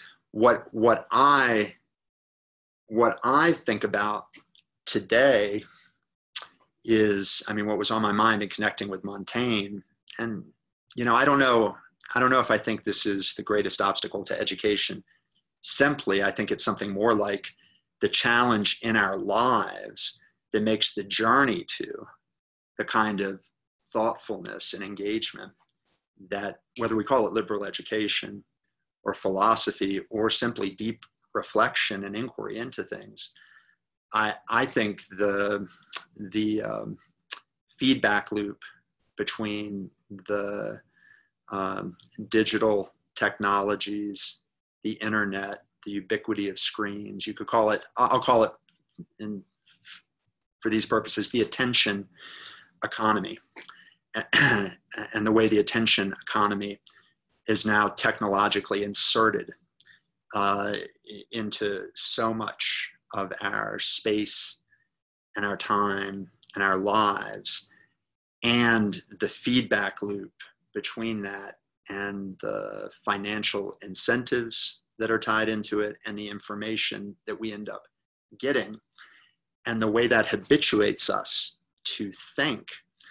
I think that's one of the toxicities that we're wrestling with. I think just objectively, it's having a kind of negative, measurable negative effect on our collective mental health. It's having a negative effect on our ability to attend to things. And our behavior is so strongly conditioned in ways that it wasn't before. I mean, I'm speaking just as an observer with no special perch. But it seems to me to have gone, so to speak, from 0 to whatever the right number is now, billions of the world's population being absolutely attached to a cell phone that they're looking at on average, whatever the number is, 20 times a day, 120. I think it's somewhere in between there. That's a behavioral modification of the most dramatic sort. I mean, really, how many things like that have happened in the history of human civilization? I think they're probably a handful, but I mean, a handful. So, you know, we're still digesting this. And I'm not sure that I think that's the deepest obstacle to our form of education, because I actually think the pathos of it finally highlights the need and becomes an argument for the kind of work that we do and the kind of study that we do. And of course, not just us, many other people out there. So I actually think that the backlash is very useful for people finding their way to this, but it's also harder. Our habits of mind are further away from what it means to, and I do think there's a kind of absoluteness to pace and space and time of what it looks like to think deeply about things, to stay with something, to work on something together. You know, those are things that you don't just turn dials on and say, well, if we've got less attention, we'll do Euclid and TikTok bites. So Mr. Starr, I don't feel like I'm giving even my maybe most heartfelt answer to this, but it's what was on my mind in seeing in what I'll now call Montaigne's exercises, a kind of antidote or a kind of spur that reflex, and the reflex that I think is valuable for liberal education, that we step back and try to take possession of ourselves. My list of what I see as obstacles are so long. I think I'm going to pause there and go to another question, because the next 2 or 3 things that are occurring to me will be long answer, maybe even longer answers on that point. Okay. Barry Rabe, if I'm saying that right, I think I am. Montaigne had to navigate some difficult times politically. Do you think we can learn anything from him? Excuse me. And then I see we have a couple hands up. I'll go to this next. Learn anything from him that would improve political discourse in the United States today? Yes. Yes. I mean, I didn't, that's the other side of what I said, that I thought, from my point of view, and this is pre-pandemic, so, I have to try to understand how the world will change through this, and what else comes. But I see the two great pathologies of our current moment, and maybe I'll mean by that the last 10 to 20 years, and both of them accelerating or intensifying, are the technological phenomena that I just alluded to, and our, you could call it different things, our polarized, hyperpartisan political environment, which is in which the middle seems to have been drained of value. We've seen things like that before, but and I myself have always wanted to resist the idea that things just keep getting, say, less and less civil in politics, because we know that there's been all kinds of smash mouth politics for a long time in this polity, in this republic. But it seems to me the chorus of observers who are trying to look at things in balanced ways see it as going down and down in some important way. And then there's obviously a feedback loop to that. So it's partly the lack of common ground, lack of a sense of being united by more than what divides us. But it's also the effect of groupthink and getting trapped in our own echo chambers, which seems to be the way media, journalism, entertainment, communications, digital communications, and maybe other features of life, a certain kind of geographic sorting that's happened in some ways. Those seem to me to be the problems. So Montaigne, like most of the early modern political philosophers, if there's one problem they're trying to solve, it's sectarian, religious conflict and political civil war that largely maps onto that. And Montaigne is sort of, with Hobbes following closely on his heels, and maybe Machiavelli in some way being there first, but Montaigne is the one. Now he gives his treatment of this as directly political or religious commentary, a very light touch, but it's scattered throughout the essays. But without a doubt, it's the clearest consequence of his skepticism is the idea that we would become sufficiently self-critical to loosen the violent passion with which we want to assert orthodoxy, political or religious or ideological orthodoxy. So in a way, all of his intellectual exercises, I think, have that as their purpose. It can go different directions, right? One thread of Montaigne seems to be, it appears at times the way he applies that to himself is just kind of go along with whatever the main law of the land is. So in that sense, you're sort of asking, it's not quite a neutral playing field. It sounds like you're asking the minority, the dissenters, to get back in line. And that's a little bit different than sort of asking everybody to lay down their weapons. So it can play out in different ways.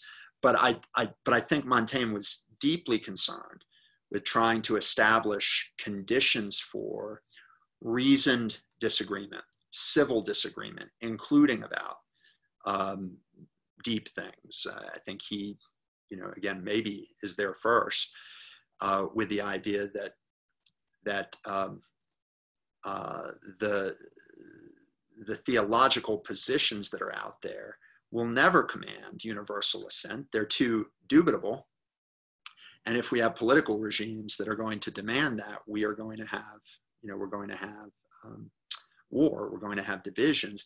And the only way we're going to have a common space for political discourse is if people make some distinction between those things they believe that can't require universal assent. And that's why at one point I said freedom, I think I said freedom of the intellect and conscience, perhaps.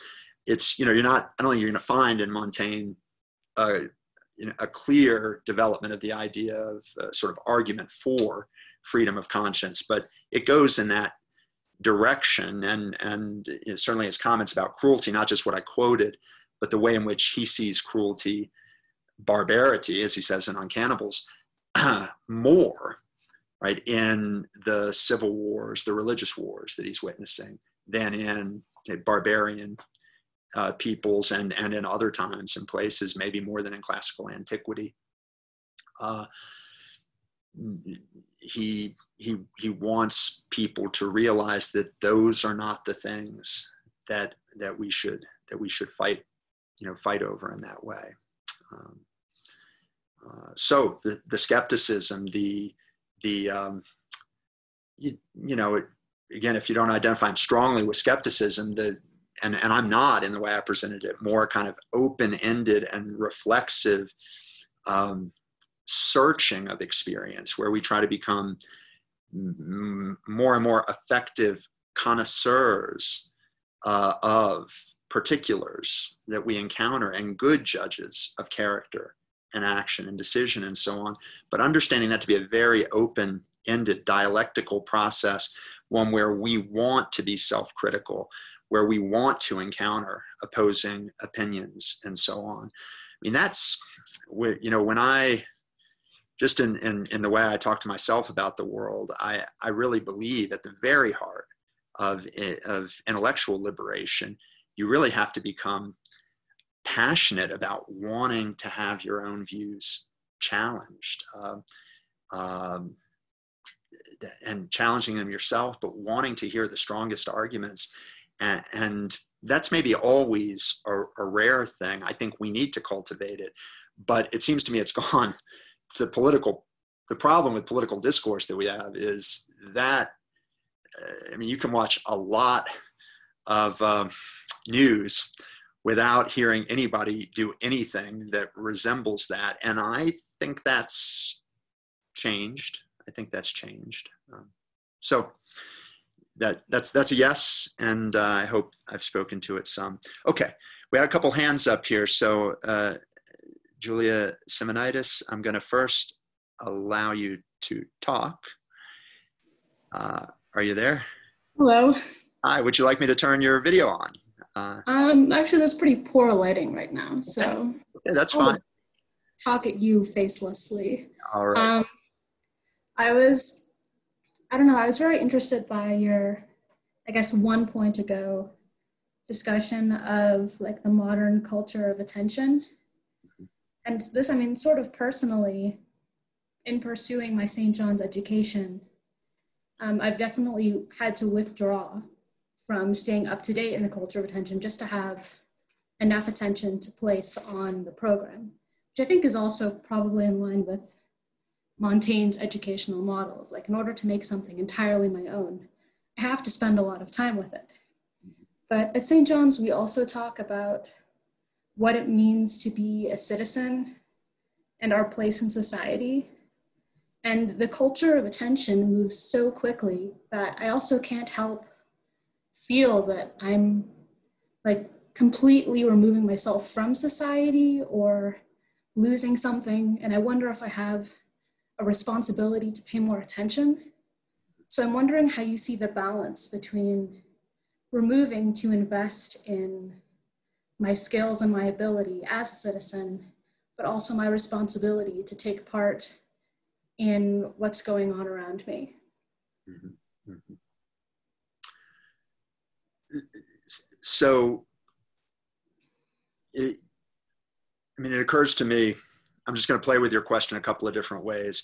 Okay. You know, one is like one way to hear it is something like this. If I withdraw too much while I'm here, when I need to go back, will I be somehow behind or impaired?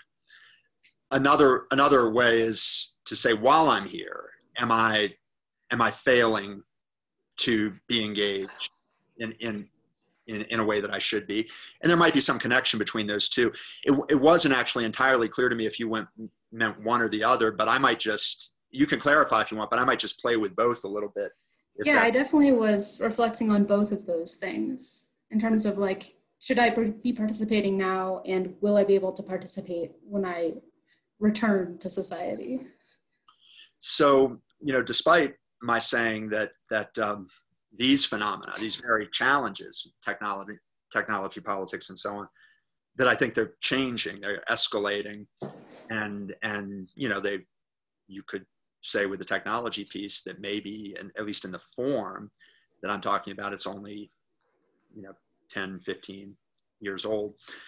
So it could seem like things change fast. My own view is, if a student came here and said, I'm going to devote my 100% of my time to doing this while I'm here for the next 4 years, and I'm whatever, maybe you need your computer for your papers, but I'm smashing the phone, and I'm getting rid of my social media, and I'm not going to watch the news, and I'm just going to check out of society while I do the work here.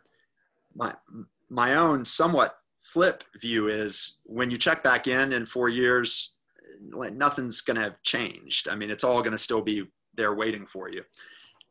Things will be recognizable, shockingly, maybe disappointingly recognizable.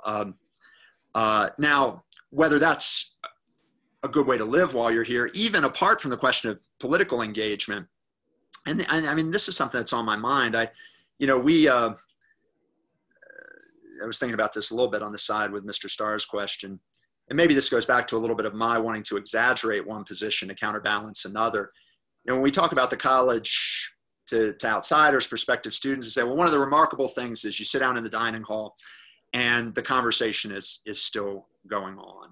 And you hear a different kind of conversation than you're going to hear at the University of Michigan or USC or wherever it is. And of course, there's some truth to that, but I also think there's some exaggeration to that.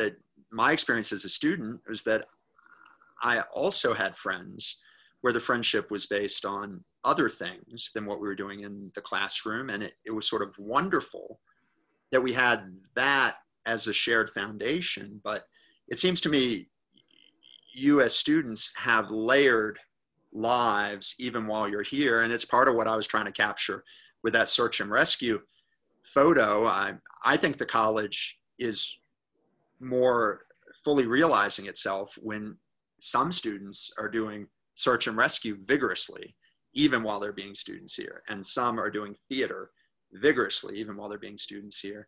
And the sense that those are that those might be compromises or intrusions, I think that's just a distortion of life. That's a little bit different than politics, except it touches that question of how much you're going to withdraw just to do the thinking here. I think you're trying to, we're all right, trying to mature or grow into fuller, more able versions of the people that we want to be. And that doesn't just happen through the books in the classroom. Now, you give a lot of yourself to the books in the classroom if you're going to get from this what you're going to get, but there should be other things. For some people, that might be a kind of ongoing political awareness. When I was a student, that looked like a few students who were sort of famous for going, because this is how it looked in 1988, going to the library and reading the New York Times and the Washington Post every day. And there were a couple students I knew who did that. And they were flagging themselves as, you know, we're the ones who are not going to lose track of what's going on in the outside world because we want to do things when we go back there. You know, so whatever that looks like for someone who's interested in those things now, I certainly think that can be part of it. But I don't think, I mean, I believe strongly that, and I think actually Montaigne would reinforce this. If the question is, not that this is what you'd be thinking about, presumably, I won't get too sarcastic around this, but if the question is, should I go to that city council meeting or read a couple more of Plutarch's lives? I think Montaigne would say, you're going to get much more education for citizenship that will serve you well for the rest of your life if you use a few hours when you're a college freshman, sophomore, junior, or senior to read a couple more of Plutarch's lives than if you go to that city council meeting.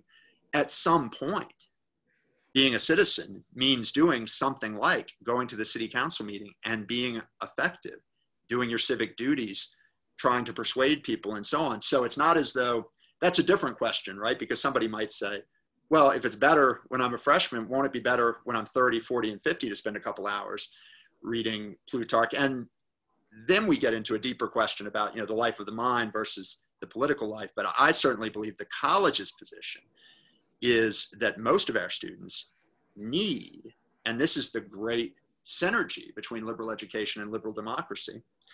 And in a way, liberal education owes it to liberal democracy as the regime that has best sheltered the freedom of inquiry. This is a side point, but in any event, most of us will go out and act in the world one way or the other. And at some point, you won't have the leisure and luxury, or it won't be the same kind of weighing of 2 more hours with Plutarch. So why not get that education while you can? And Montaigne says explicitly at one point, he says, he's not thinking in terms of 4 years of college, but he says, you have this for the first 15 or 16 years, then you'll spend the rest of your life in action. So make the most, don't aim low, aim high. And, and that's, I think, kind of what we exhort you to do here. Okay. So my claim is you'll be well equipped when you leave here. If you see the education through deeply, you'll be well equipped for political action and citizenship when you leave. The question of how you weigh the obligations and demands you feel while you're here, I think is fascinating. One, there's a student who I didn't know well until we had a couple conversations about this, but an incredibly thoughtful, sophisticated student who believes so passionately in a certain cause, and that it was so urgent that he decided he couldn't, it was making him kind of ill to stay at the college and go to class when he felt like every day not serving that cause, he was judging himself for. And so he's taking time off, intending to come back after a year or two of service, at which he thinks there'll be a kind of inflection point and he can take a step back. I think those are profound kinds of questions to wrestle with. And I don't view it as my job to tell anybody how to weigh them. I mean, I said to him, my honest opinion was that cause too would still be waiting for him, and that he'd probably be better served, if he wants to be as impactful as possible, racing to a certain kind of PhD or advanced degree or career position. That's not what he can do by taking time off and volunteering. But that's my own assessment. And first of all, I could be wrong. But secondly, he's the one that's got to weigh that and choose. And that's the sense in terms of how I was addressing the first anonymous question about the practical. We never get to flick a switch and say, we made the decision. We're going to live the life of the mind for a time. And this is when it's going to stop. And then we're going to go back to the life of action, well equipped. We can't do that to ourselves. There's no switch to do that with. Every day, in a certain sense, brings the question of what am I going to do that day? Now, we don't feel every day with the same existential weight as we do a decision to start school or start a career. But, in times where many people feel very strongly about certain things, some folks might say, maybe Montaigne would say, interrogate some of that passion that you're feeling, because that might be excessive. It might not even serve well the end that matters most in there. And I have a little bit of that in me. But even if that's the case, you're still going to face choices. I've known students who've left in the middle of their time here to join the military. I think decisions like that are fascinating. As I say, many students faced that during World War II, of course. In a certain sense, some students wrestle with a question like that, always, whatever the larger political situation. Okay, let me take a breath, Miss Simonitis, and see if you want to follow back up, or if I've spoken to it at all. Yeah, no, I really appreciate that, because it's also sort of highlighting for me the fact that there needs to be a certain conviction. And if my conviction is to develop myself as much as I can as a capable citizen who can exact change after my time at St. John's, then the investment is worth removing myself. But if my commitment is to exact as much change as I want to right now, then the time spent in education is maybe not worth it to me personally. But I mean, what I've enjoyed hearing from you is that beneath this course of action is a sort of conviction, not a perceived obligation, but a belief in the best course for myself, which I appreciate. I like that way of putting it, and I don't know, you didn't necessarily connect it in your own case to the particular challenges of the moment, but part of what I was saying in the very opening, and just part of why I myself find it both necessary and kind of renewing to go back over kind of our source documents and so on. That's not even the best way to put it, but this environment that we're in, it's hard to take anything for granted. I mean, this summer, even right now, and they might be listening, I actually haven't checked, but my sons in 4th and 6th grade, right? Serious discussions about whether school is worth doing under these conditions and so on. And right, it's easy for me to say at the end of all those discussions, it's my decision. My wife's and my decision. But of course, we don't want them to feel like something bizarre and perverse is being done to them. But so just that sense of the inevitability of walking down paths we're on, it seems to me that the pandemic has just that, right, has thrown a lot of that into question for a lot of us. And when I think about the college, or again, college education everywhere right now, if I were a student, and I'd have to ask it myself, I know my answers, but if I were a student, I'd sort of be asking myself, I'd feel like I'd have to be asking myself, why am I doing this? It's so different than, what I pictured, what I wanted, and so on. So what is the heart of it for me? My hope is that St. John students have better answers. I think you can and should have better answers than a lot of students, but I think we're in a time where we're all being asked to reflect. We've sort of been put on our heels. We have to reflect on what it is, the heart of what we're going to do, because almost anything we're going to do right now is going to be under conditions that are not what we pictured, not what we'd hoped for. We want them to change. Maybe not, true for everybody at this point, but certainly for a lot of folks. So, okay. Thank you, Ms. Thank you. I'm going to take, sorry, folks, I got to do a little of my work here. There was, oh no, I might have accidentally lowered a hand. There was a hand that was up. I think it was here. Paula, maybe? Yes, there. Sorry, I'm going to allow you to talk. All right. Trying. Can you unmute yourself now? Is that working? Yes. And would you like for me to turn the video on or just leave it at audio? I really don't care. I am dressed, so you can do what you wish. I will turn the video on if I can quickly figure out how to do that. You may as well practice. This isn't going to be the last time you do this. You know what? I'm not even seeing a way to do that. Just, I'm sorry, Paul. That's okay. Go ahead and ask your question. Now I need to get rid of the little box that's covering your face that wants me to mute or not mute. The host was there? No? Okay, well, we can hear you, so Okay. Good. Oh, all right, great.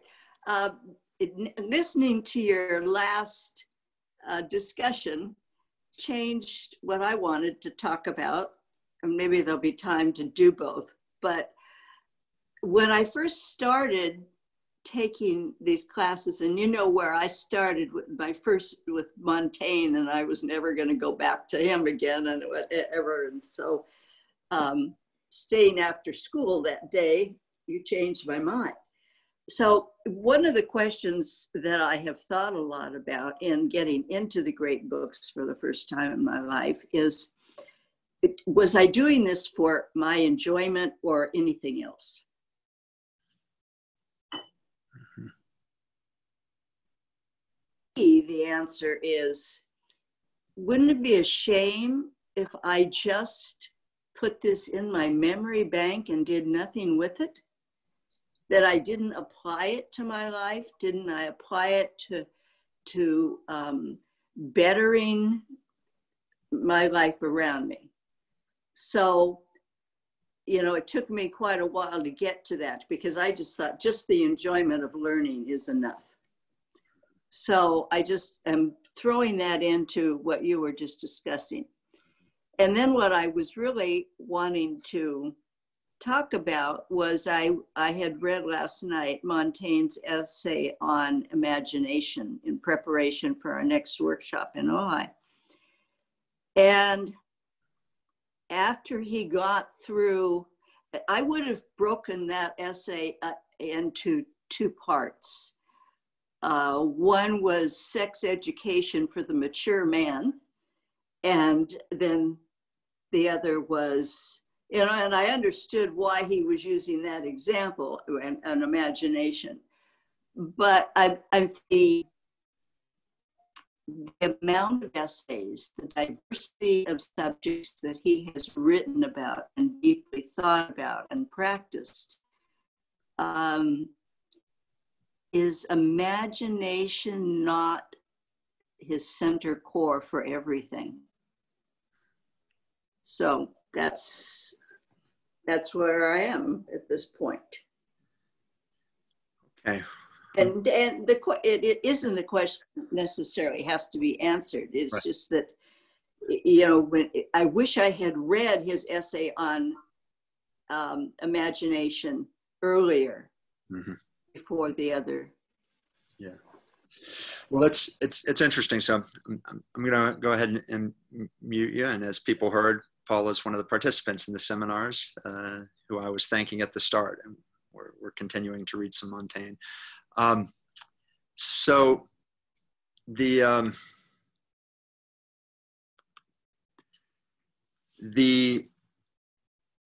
not going to give a long answer to this. I mean, it highlights Montaigne's unsystematic way of treating these things. So I think there are times where he talks about imagination, and it's as though imagination is the ground, the grund, the faculty, partly because it, you know, imagination sort of as such is transgressive. It opens up more as possible, you might say, than is possible, and that's the space we live in.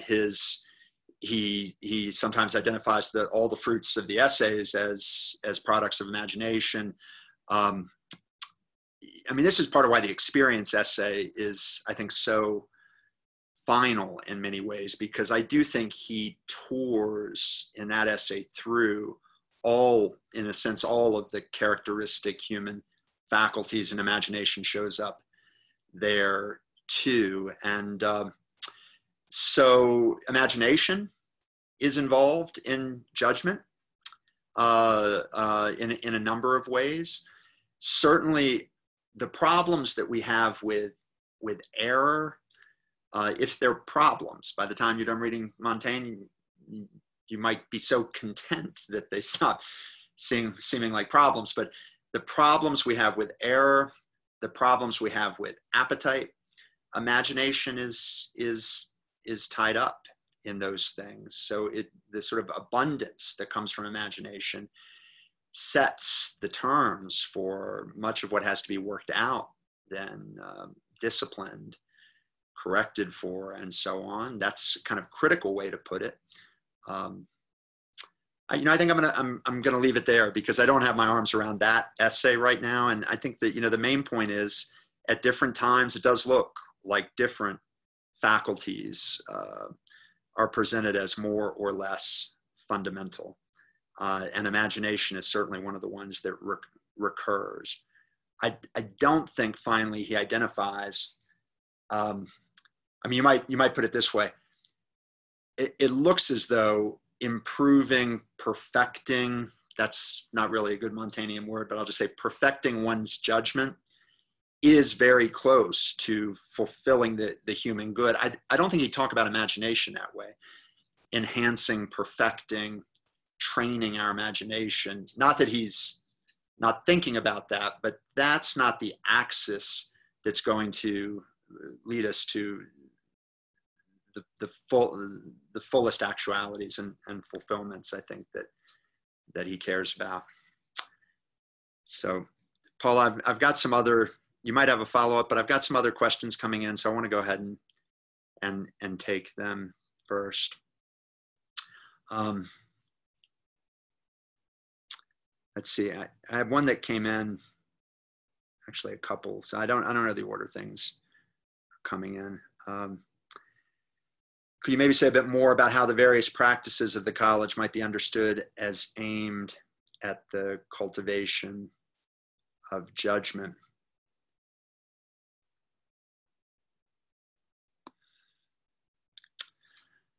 Well, it sort of depends on how much valence you give to that term. There's a way you could talk about, and I think this is how Montaigne thinks, judgments in play with our thinking and talking and choosing all the time. And that's true, picking the right formulation to explain the next step in a proof is a matter of judgment. And through practice and trial and error and careful observation of others and self-criticism and so on, you become better at that. And somebody might say, but that's not judgment really, that's a form of intellect. It's somewhere on the divided line. It has to do with our understanding. Well, insight into mathematical truth, ability to see that a consequence follows from premises, those, let's say, are not matters of judgment, but choosing the right articulation or understanding you might say the one thing needful at a certain moment in response to a question, or how to bridge a gap in somebody's understanding. Those are matters that admit of infinite refinement, infinite criticism. Somebody might get off the hook the other way and say, but that's just a knack and you can't cultivate it. And well, I don't think there are many things in life that are actually like that. There are some, but the things we call knacks often involve hidden faculties, and even what's a knack can maybe be improved by reflection, art and artifice. So I think we're doing it all the time. We're doing it all the time. And maybe the posture, maybe I'd say this. Part of what I was trying to stress at the end is that Montaigne is inviting us to, and I think this is very exciting, to an attentive wakefulness. That's the ownership piece. And this gets back to the technology and the concerns I was expressing in relation to Mr. Starr's question. Right at the heart of the Platonic enterprise and right at the heart of the Montaignian enterprise is to realize, I'll put an extreme, harsh way of putting this, how automated we are all the time. You say, by what, right? Habit, tradition, law, the authority of our parents, how we were brought up, whatever it is. But the very fact that we can articulate those things means we have some critical distance on them. But the way our characters get formed, habits of mind, the vocabulary that's cemented for us on certain things. We could chase an impossible freedom of saying we want to take all that apart, lay it all out on a table and reassemble a better version. That's not possible, right? What's possible is imminent critique, flowing self-critique and improvement. But you have to own the problem, and it's not easy, right? It's not easy. And I think there are many philosophers, many of the greatest philosophers and great religious thinkers, you finish reading them and you say, the degree to which they're saying, this comes out in the sort of, Hades image in the Meno, the degree to which they're saying everybody's so asleep so much of the time. And that aspect of our experience is really beneath us as human beings, and we ought to wake up.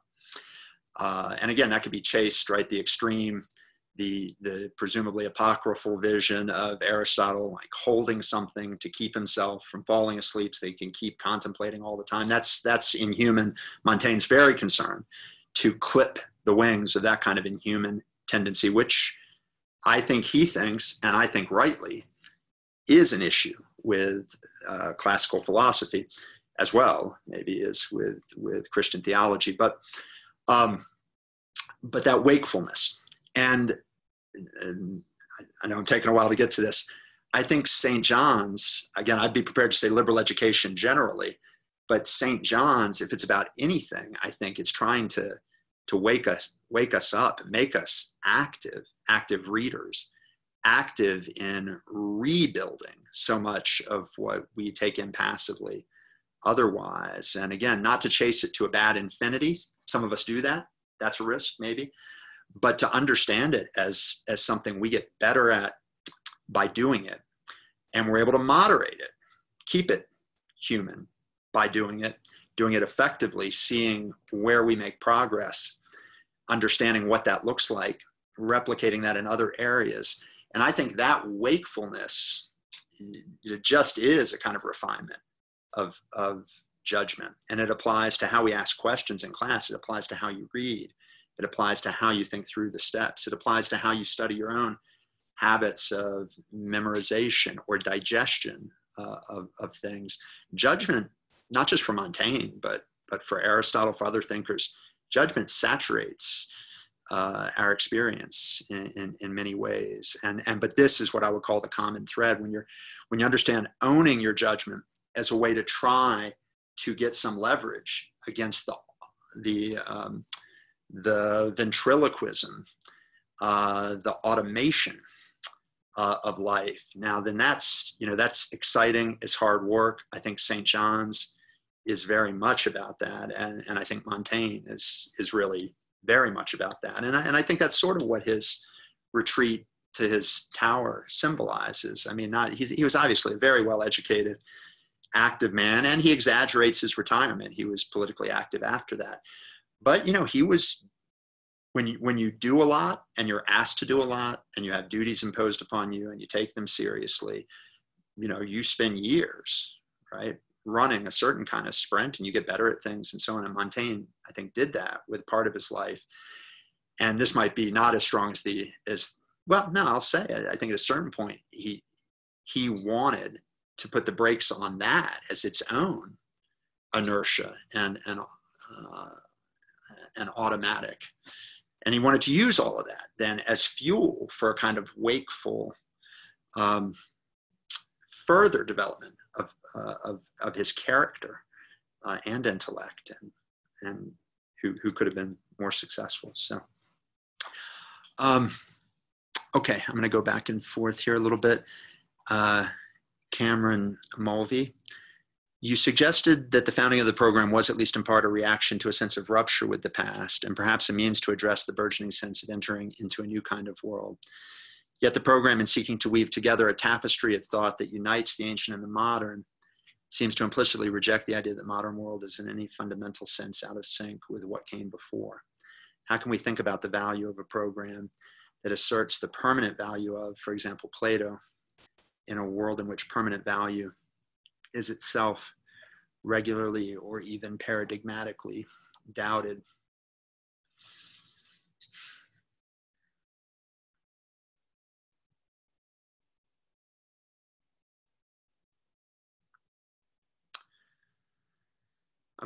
I'm moving a little slowly because I'm not connecting the last question. I think I'm missing a little bit the chain and train of thought that gets the last question out of what came before. Let me talk about what came before and then look at the last question again. So rupture. Well, I really want to just take on this one part of what you said. I think this is one of the deep ambiguities to the program, and maybe it leads me to want to say at this point that I think it's very important that we have competing understandings of the rationale and logic for the program in its particularity. That is to say, there may be general formulations that say we as a faculty and college community share, that rationales that we share for the program, but they have to be hypothetical and partial. So it seems to me, so let me take a step back. I see the arc of the ancients and moderns in the program in what I consider one of the ways of looking at it as setting up a dialogue, a contest of ideas. And to use language, I think going back to Buchanan's catalog, you see language like, we don't assume, right, that the ancients were superior to the moderns, that there's been decline, nor do we assume that truth is the child of time, and that there's been progress that if you accept, and some people want to challenge this maybe, but if you accept that there are fundamental disagreements among the authors generally, but especially between ancients and moderns, between Athens and Jerusalem, between the philosophers and the poets, the sort of great quarrels, then we're putting before you a contest about ultimate things, and the college is not taking a position about them. It's an interesting place to try to be as a community, that interpretation. It's an interesting thing to try to defend, even. I think we make a go of it in some of our documents. I think others would say that we don't want to exaggerate the contest, that great thinkers tend to alight on some common truths. And maybe it's not about the doctrines they disagree about. Maybe what makes them great is the way they're thinking, and that might be a common thread. And sometimes you see that kind of writing, that all the works we study, anything we say all about, it's going to be wrong, but let's say all the works we study are great examples of exercises in the liberal arts. And then you could say we're sort of studying them all for the same thing, and we're not as focused on doctrinal difference or something like that. Then I think there is the other interpretation, which is, while some questions are open, there also has been advance, something like irreversible advance. I don't think we try to keep the same dialogue open around stages in the development of natural science in the same way that we at least allege to about religious, political, and ethical things. But I think some people might wonder whether those latter questions are so open for us. And I think that gets really, really interesting too. So I actually think the college is stronger if we have different interpretations of the logic of the program. And furthermore, what I started to say before was, if you assume among the students or among the faculty, among our alumni, that we have believers, non-believers, we have Platonists, Nietzscheans, Kantians, I don't see how in the end your full understanding of the value of this sort of education can really be the same if your fundamental answers to those fundamental questions that divide those schools of thought or positions are different. It seems to me you can agree about lots of it, and where you disagree might not matter practically. It might not matter for finding shared benefits in what we do, but the full account would have to be different. So that was all a response to the idea that the assertion that we reject the idea the modern world is fundamentally, in any fundamental sense, out of sync with what came before. I myself see it as more a battle of gods and giants, a sort of titanic struggle that we benefit from, because we see that the most brilliant minds, the most capable minds, do not converge on shared answers to the deepest questions. That's how I read the books. That's an important insight for many reasons, and it's a liberating one, because maybe in ways that can also produce vertigo, but finally shouldn't. It puts you in the position of having to own your own insight, your own decision, in a way that it's very Montaignian. How can we think about the value of a program that asserts the permanent value? Plato in a world in which permanent value is itself, right? Yeah, well, this goes to what I was saying.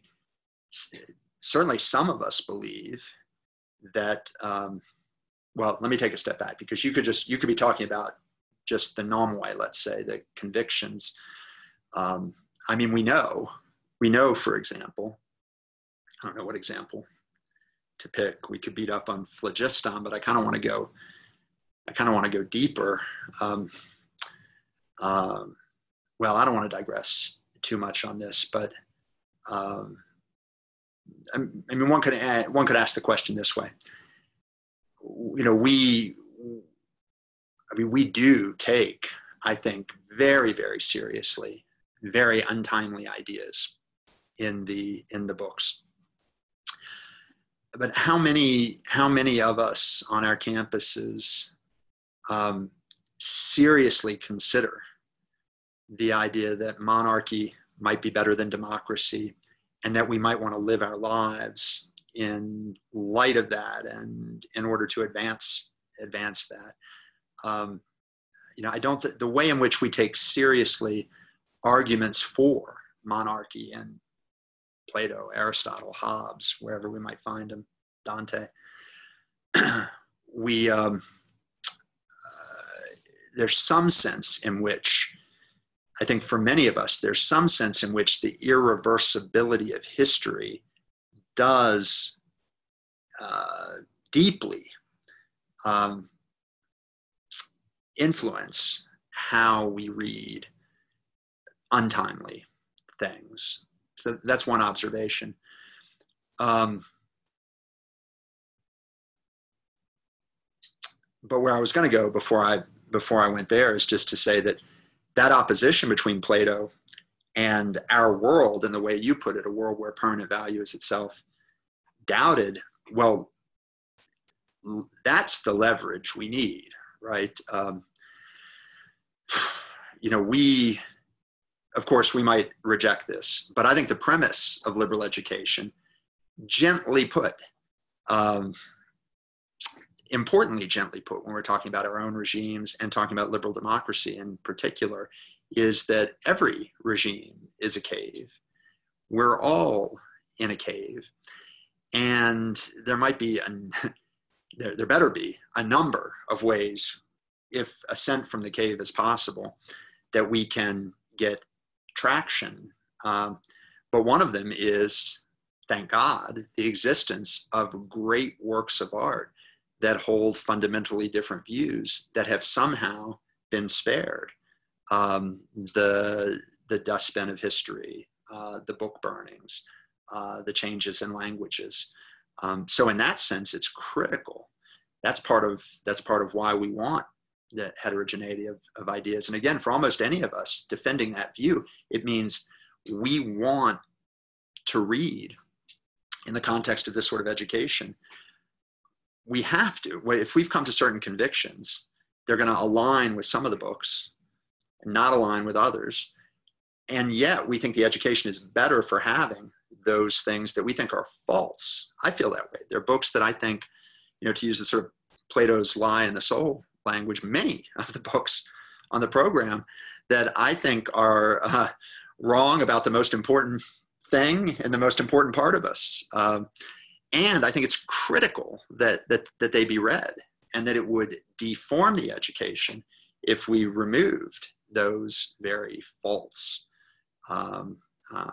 and even, I'm getting a little rhetorically worked up here, and even pernicious texts. So that sense of needing the leverage of heterogeneity of ideas, deep heterogeneity of ideas, that's part of the rationale for a great books program that spans, and it doesn't have to be this set. We could discuss that, but spans a range and is not narrowly designed to build a certain world. When I went to graduate school in philosophy, I had a peer who, it's only a slight exaggeration that he'd entered a PhD program reading no texts before Heidegger. His first encounter, the decisive encounter for him with philosophy, was Heidegger, and he understood that as irreversible progress in where philosophy was, and he was interested in Heidegger forward. And he was genuinely perplexed why I or some of the rest of us thought we'd still want to read Plato, Descartes, Kant, Hegel, and so on. Now, he understood to become a philosophy professor, he's going to have to do some of that.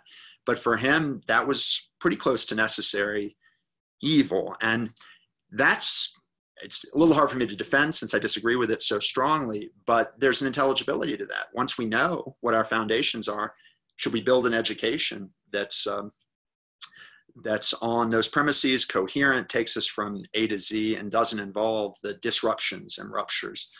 But that's not going to be a liberal education, almost by definition, because the question would be whether that foundation is a cave that we've constructed or reconstructed for ourselves. And the only way we can test that is by somehow challenging it, meaningfully challenging it. Okay, I think that's what I'm going to say to that one.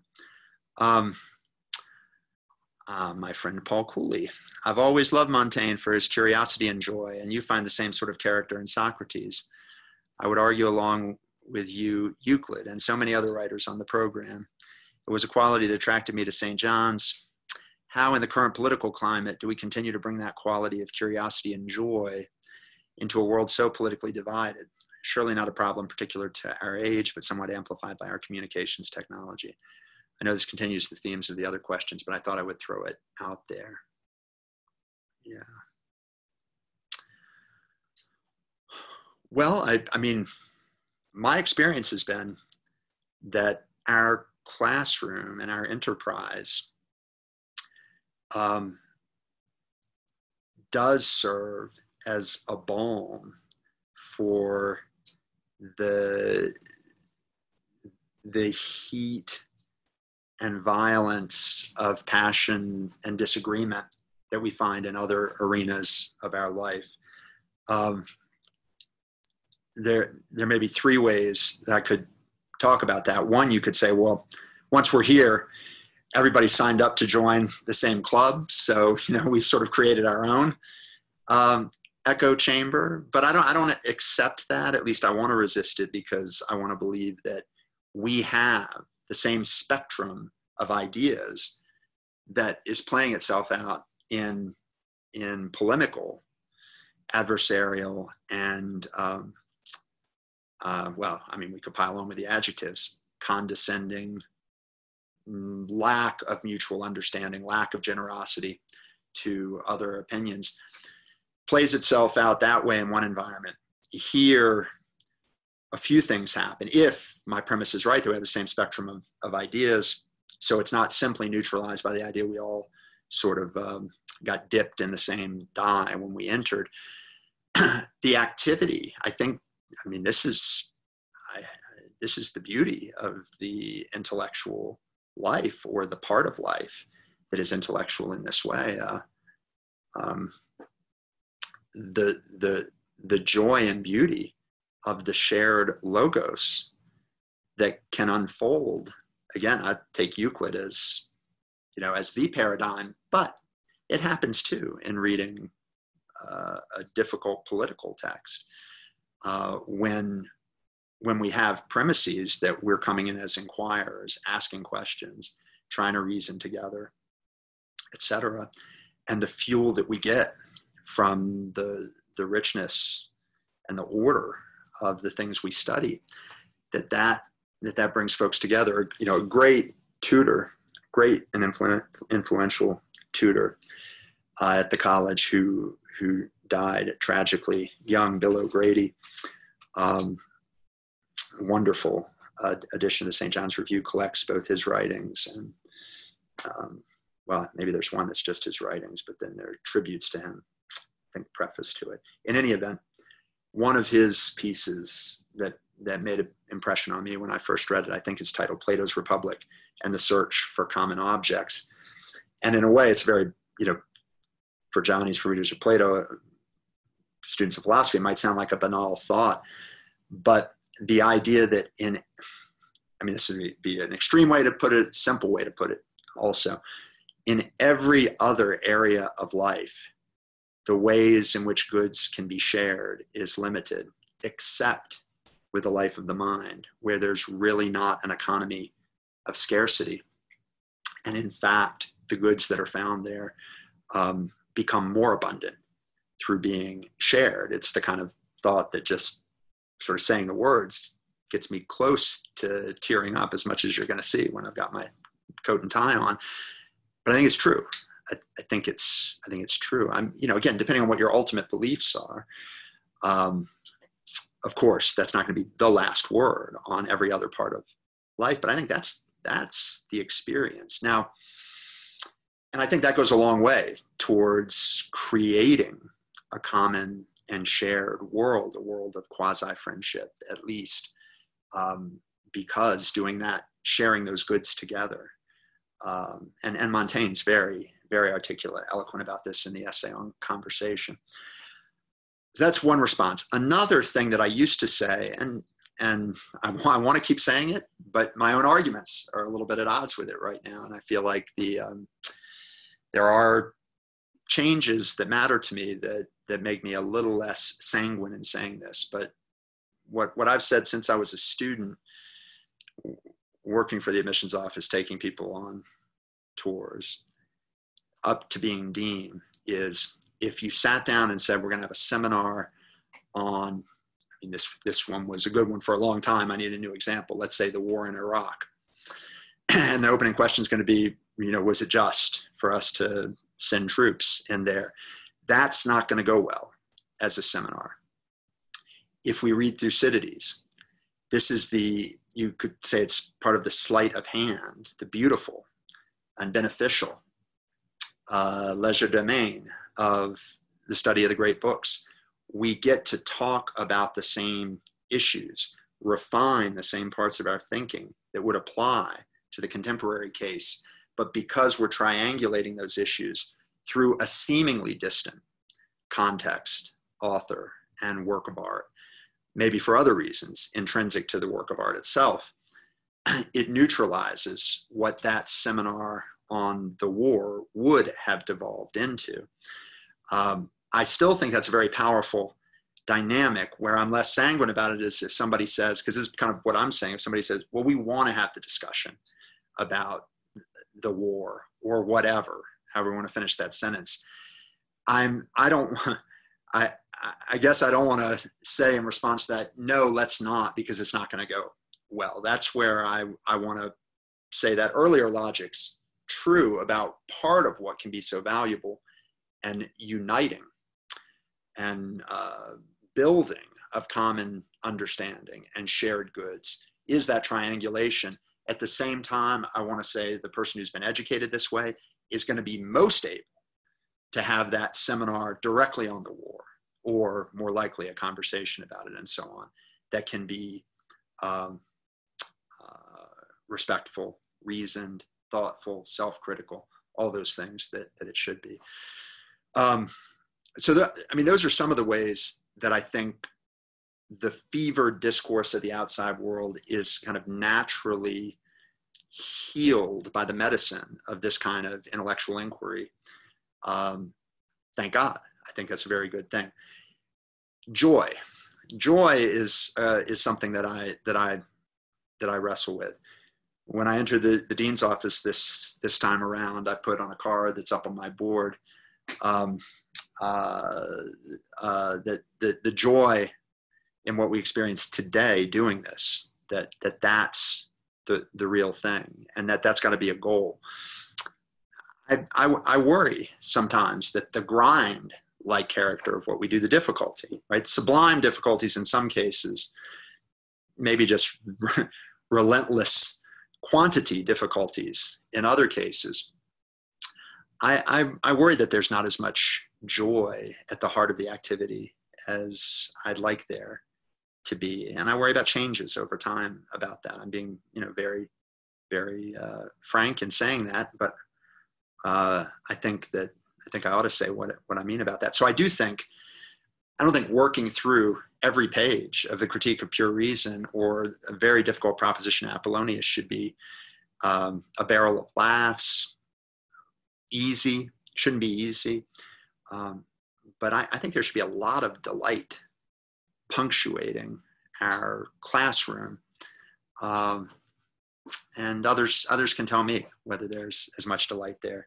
Now, I wouldn't want to judge it all on this semester. I think this is a time where, as one of my colleagues has said to me in multiple conversations, Stoicism is probably the philosophy for the pandemic age, maybe for our political situation. There's a lot of truth in that. I mean, I use the language of the will to persevere, right? I mean, there's, I wouldn't normally be talking at the start of an academic year, kind of aiming at freshmen with language like the will to persevere. We have to talk that way in this environment. It's a different situation.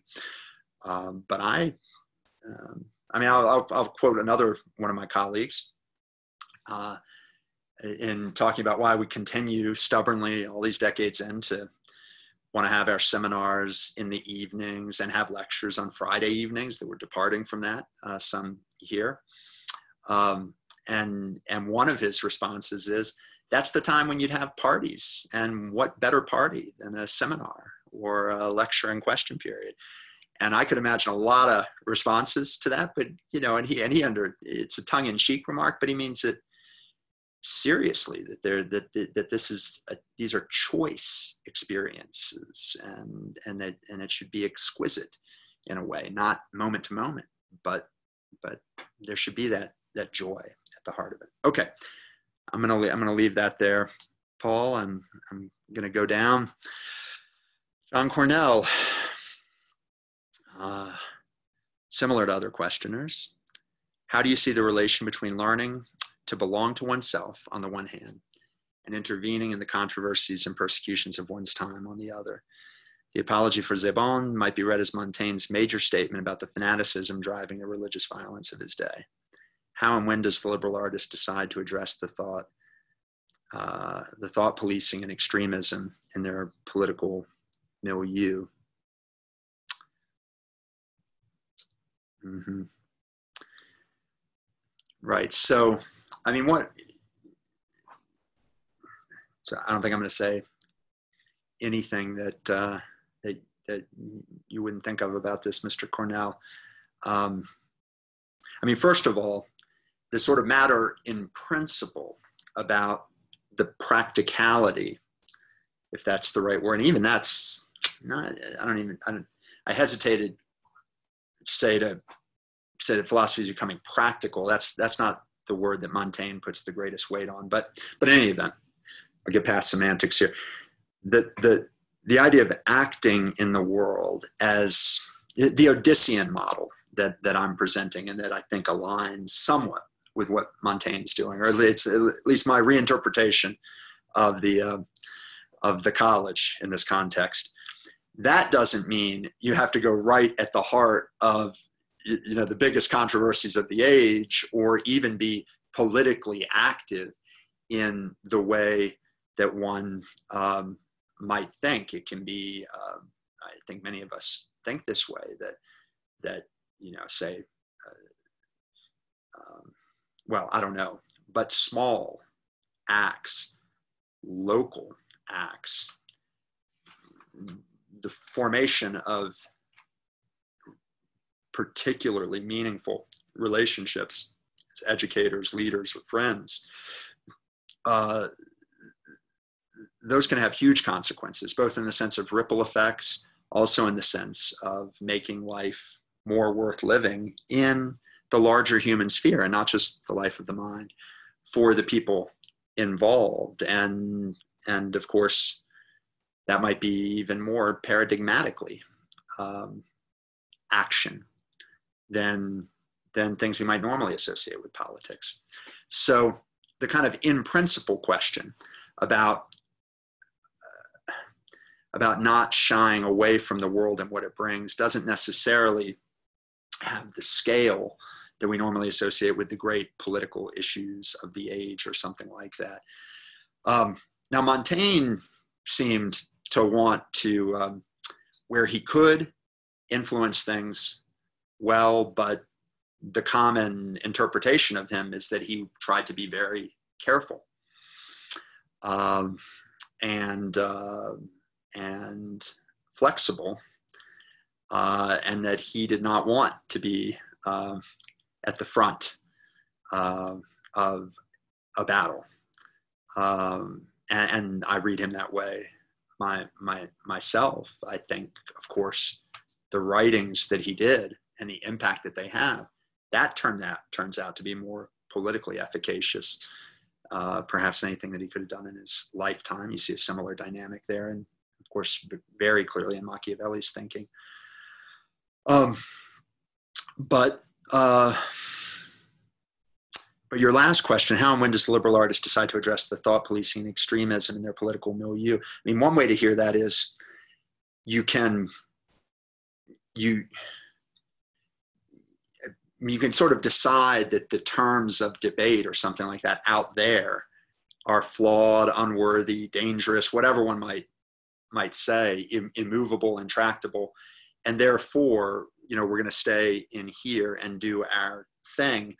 And maybe your question is coming from a place of, yeah, but at some point what's out there comes in, and then there's a duty, not necessarily the same as arguing that we should always be Odyssean versus, you know, living the life of the mind, but that the very thing we want to protect requires a certain kind of engagement. And I myself believe that's always the case in principle, right? Again, there's no switch that any regime can ever flick that says, okay, colleges get to set up on these swaths of green and do whatever they want, and the things that we decide in our rotundas, you know, will never come in and encroach on what you do there. That world doesn't exist.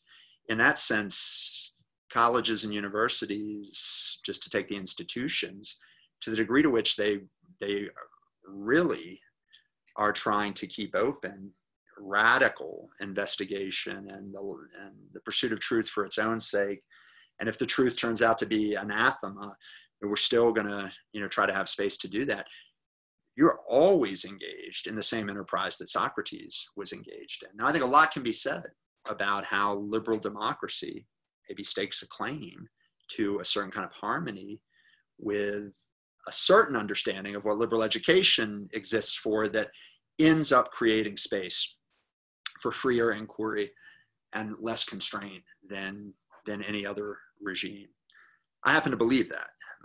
myself. And I think that's part of what makes liberal democracy worth fighting for, and also makes defending liberal education in terms that are intelligible to the regime, to politics, to political culture, to the society, a worthy duty, because we have an opportunity that not all regimes even present. There's not enough compromise, that you can do to have a college where anything like inquiry can happen into ultimate things. In some regimes, of course, right now, many on this earth. So that's a very positive thing to be embraced, understanding it's always rhetorical, it always involves compromise, and it's always fragile in both directions, so to speak. But there's another angle on that, which is the real issue for liberal education is not, now you might not be saying this, but let's say Tocqueville says this clearly, and it's very powerful. The issue is not that the police are going to come and lock you up for anything that you're going to say in seminar. It's that the pressure to conform with social norms is so great that we censor ourselves. And very powerful literature has been written on that, and Tocqueville's presentation of that's powerful. That's one of the deep issues with the cave, and it's one version of what could be meant by the cave beneath the cave. It can lead to the paradoxical idea that more obviously oppressive regimes might actually, and I know you understand this argument, and I have colleagues who can make it better than I could, but that actually oppressive regimes, because of the clarity of the injustice of the oppression and the irrationality of it, actually foster inevitably hidden, right, and self-disguising, but more robust and vigorous pursuits of intellectual freedom. And that it might be the democratic regime where there is no shackle is going to come, but the kind of psychological weight that Tocqueville describes, Nietzsche describes it another way, is so powerful, right? Is so powerful. And you could go so far as to say so insidious, it's so internalized that it's hard to even find your adversary. And that's a different set of issues. And maybe there's a kind of, again, to use your language, kind of engagement, addressing the thought policing, a kind of standing up that brings that issue into the open. That's part of protecting it. I don't know. I think I'm gonna have to leave it there, because I think my response to your final question, when does the liberal artist decide to address the thought policing? Always, I think, but that's always rhetorical. It's not necessarily a matter of opposition. It's always a matter of protecting, in whatever way is necessary, the space for the life of the mind. But what that thought policing looks like can be so different and varied, and you could mean different things by it, that the answer is going to vary. I think I'm going to take a couple more questions, and maybe about 7:30 wrap up. I'm going to go over here for a second.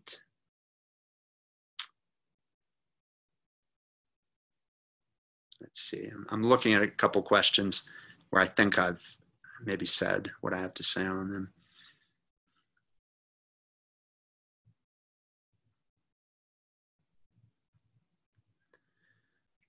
Okay.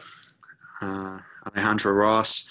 I found much of this lecture and its summary of Montaigne's ideas beautiful and poignant, but I just got finished reading Deuteronomy, which seemed an attempt to attack or cure this tendency, possibility, freedom maybe in quotes, of each person to do what is right in their eyes, implying some problem with this state of affairs. How do you and/or Montaigne see or confront the potential problems of this freedom, or maybe why is this freedom better? So taken as an ultimate and absolute position, I'm myself doubt that it's the best or the highest. It's not where I finally push my chips out. So what I'm saying in the lecture is, first of all, it's hard to know where Montaigne pushes his chips out because of the character of his writing and thought, right? I mean, I allude to this in a backhanded way by saying, humanist par excellence, most, but not all, would say secular humanists. There's a way of reading Montaigne as a believer. Extreme minority opinion, I think. Maybe that's an exaggeration to say extreme minority, but in any event, the minority opinion. But the idea is that skepticism clears the field and makes possible a kind of simple faith that doesn't have to be rational, and he carries that lightly, let's say. I don't know that the author of Deuteronomy is gonna view Montaigne as exemplifying what's at stake there. So in any event, Montaigne himself is complicated, but what I was trying to say is, different philosophers, there's their ultimate position, and then there are aspects of their thought that seem to have teeth at certain moments, certain times. And I think even if one doesn't go on the whole journey with Montaigne, that I think the author of Deuteronomy would be concerned about the forms of automation that I was talking about, and could see in Montaigne some ground clearing that can then make possible another kind of relationship to the divine. But I'm sort of saying that I'm not treating Montaigne, I'm not taking up his position in that contest of ideas. I'm more interested in what it looks like if you start from the premise that it's so hard to get past the voices that are already in our head, and models of education that seem to want to clone or replicate or commodify knowledge, and to try to break out of that and have some ownership of one's own judgment. I think many religious believers would want that active, wakeful aspect of Montaigne's thought to be a part of their own religious belief. But you're raising the question I raised at the end. I mean, one way to put it, a later idiom is autonomy versus heteronomy. And, Montaigne seems to be a thinker of autonomy, maybe the thinker of modern autonomy. My own perception of certainly what we might call traditional religious orthodoxy of all the Abrahamic faiths is that there's a deep heteronomy there, that obedience and love for and from, right, a being that's fundamentally asymmetrical to you is decisive. That's the ground of our being. I mean, you can start to, Montaigne's such a playful thinker. If he said, well, maybe, yeah, I've read those books too. And I don't, that's kind of where he is. He knows all those claims are out there. He can't find any of them, I think, compelling on their own terms. Okay, I'm gonna stop there.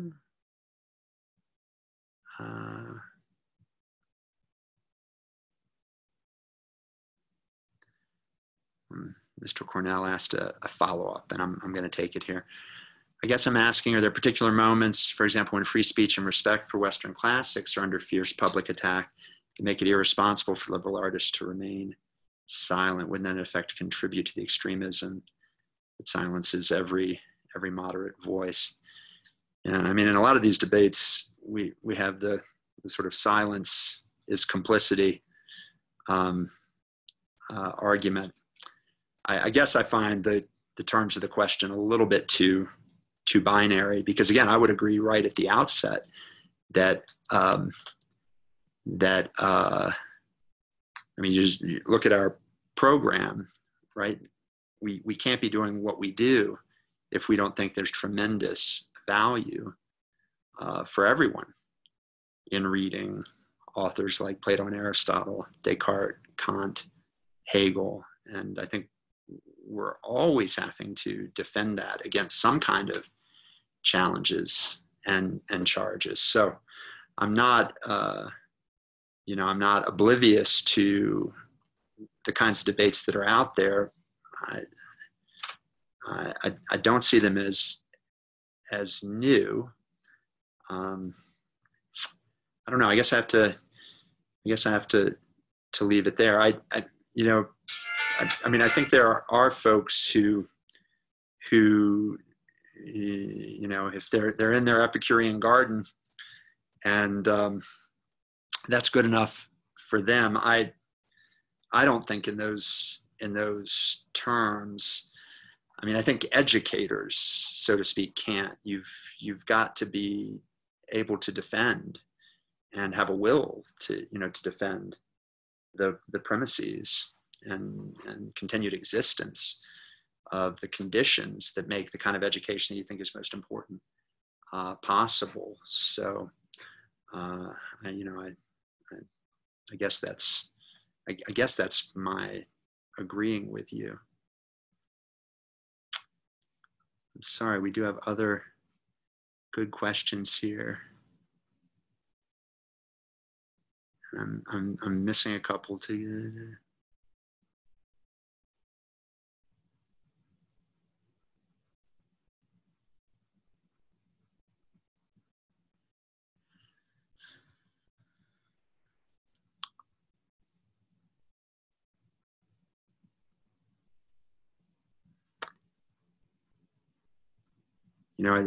There are several good questions here, and I think they're highlighting for me that I might have hit the wall a little bit, because they seem quite challenging. So I just want to acknowledge those of you who offered these questions. They're very good, and feel free to email me the question. I'll come back to you. And anybody whose question I didn't get to, feel free to email me and I'll come back to you. They're just a few. They're all so good, but I sort of have set this time as my outer limits. So I just want to thank you all. Quite a few of you have stayed on. I'm very happy for the engagement we had in the question period, for your patience for the long lecture. I take heart, apropos of Mr. Cornell's challenging questions. I take heart when I see the attendance at events like this and people who are taking the time with all the pressures that we're under to engage in these kinds of conversations and inquiries about some of the most important things. And I'm grateful for your doing that. And I hope we'll see many of you at the events we have in the coming weeks. So thank you all.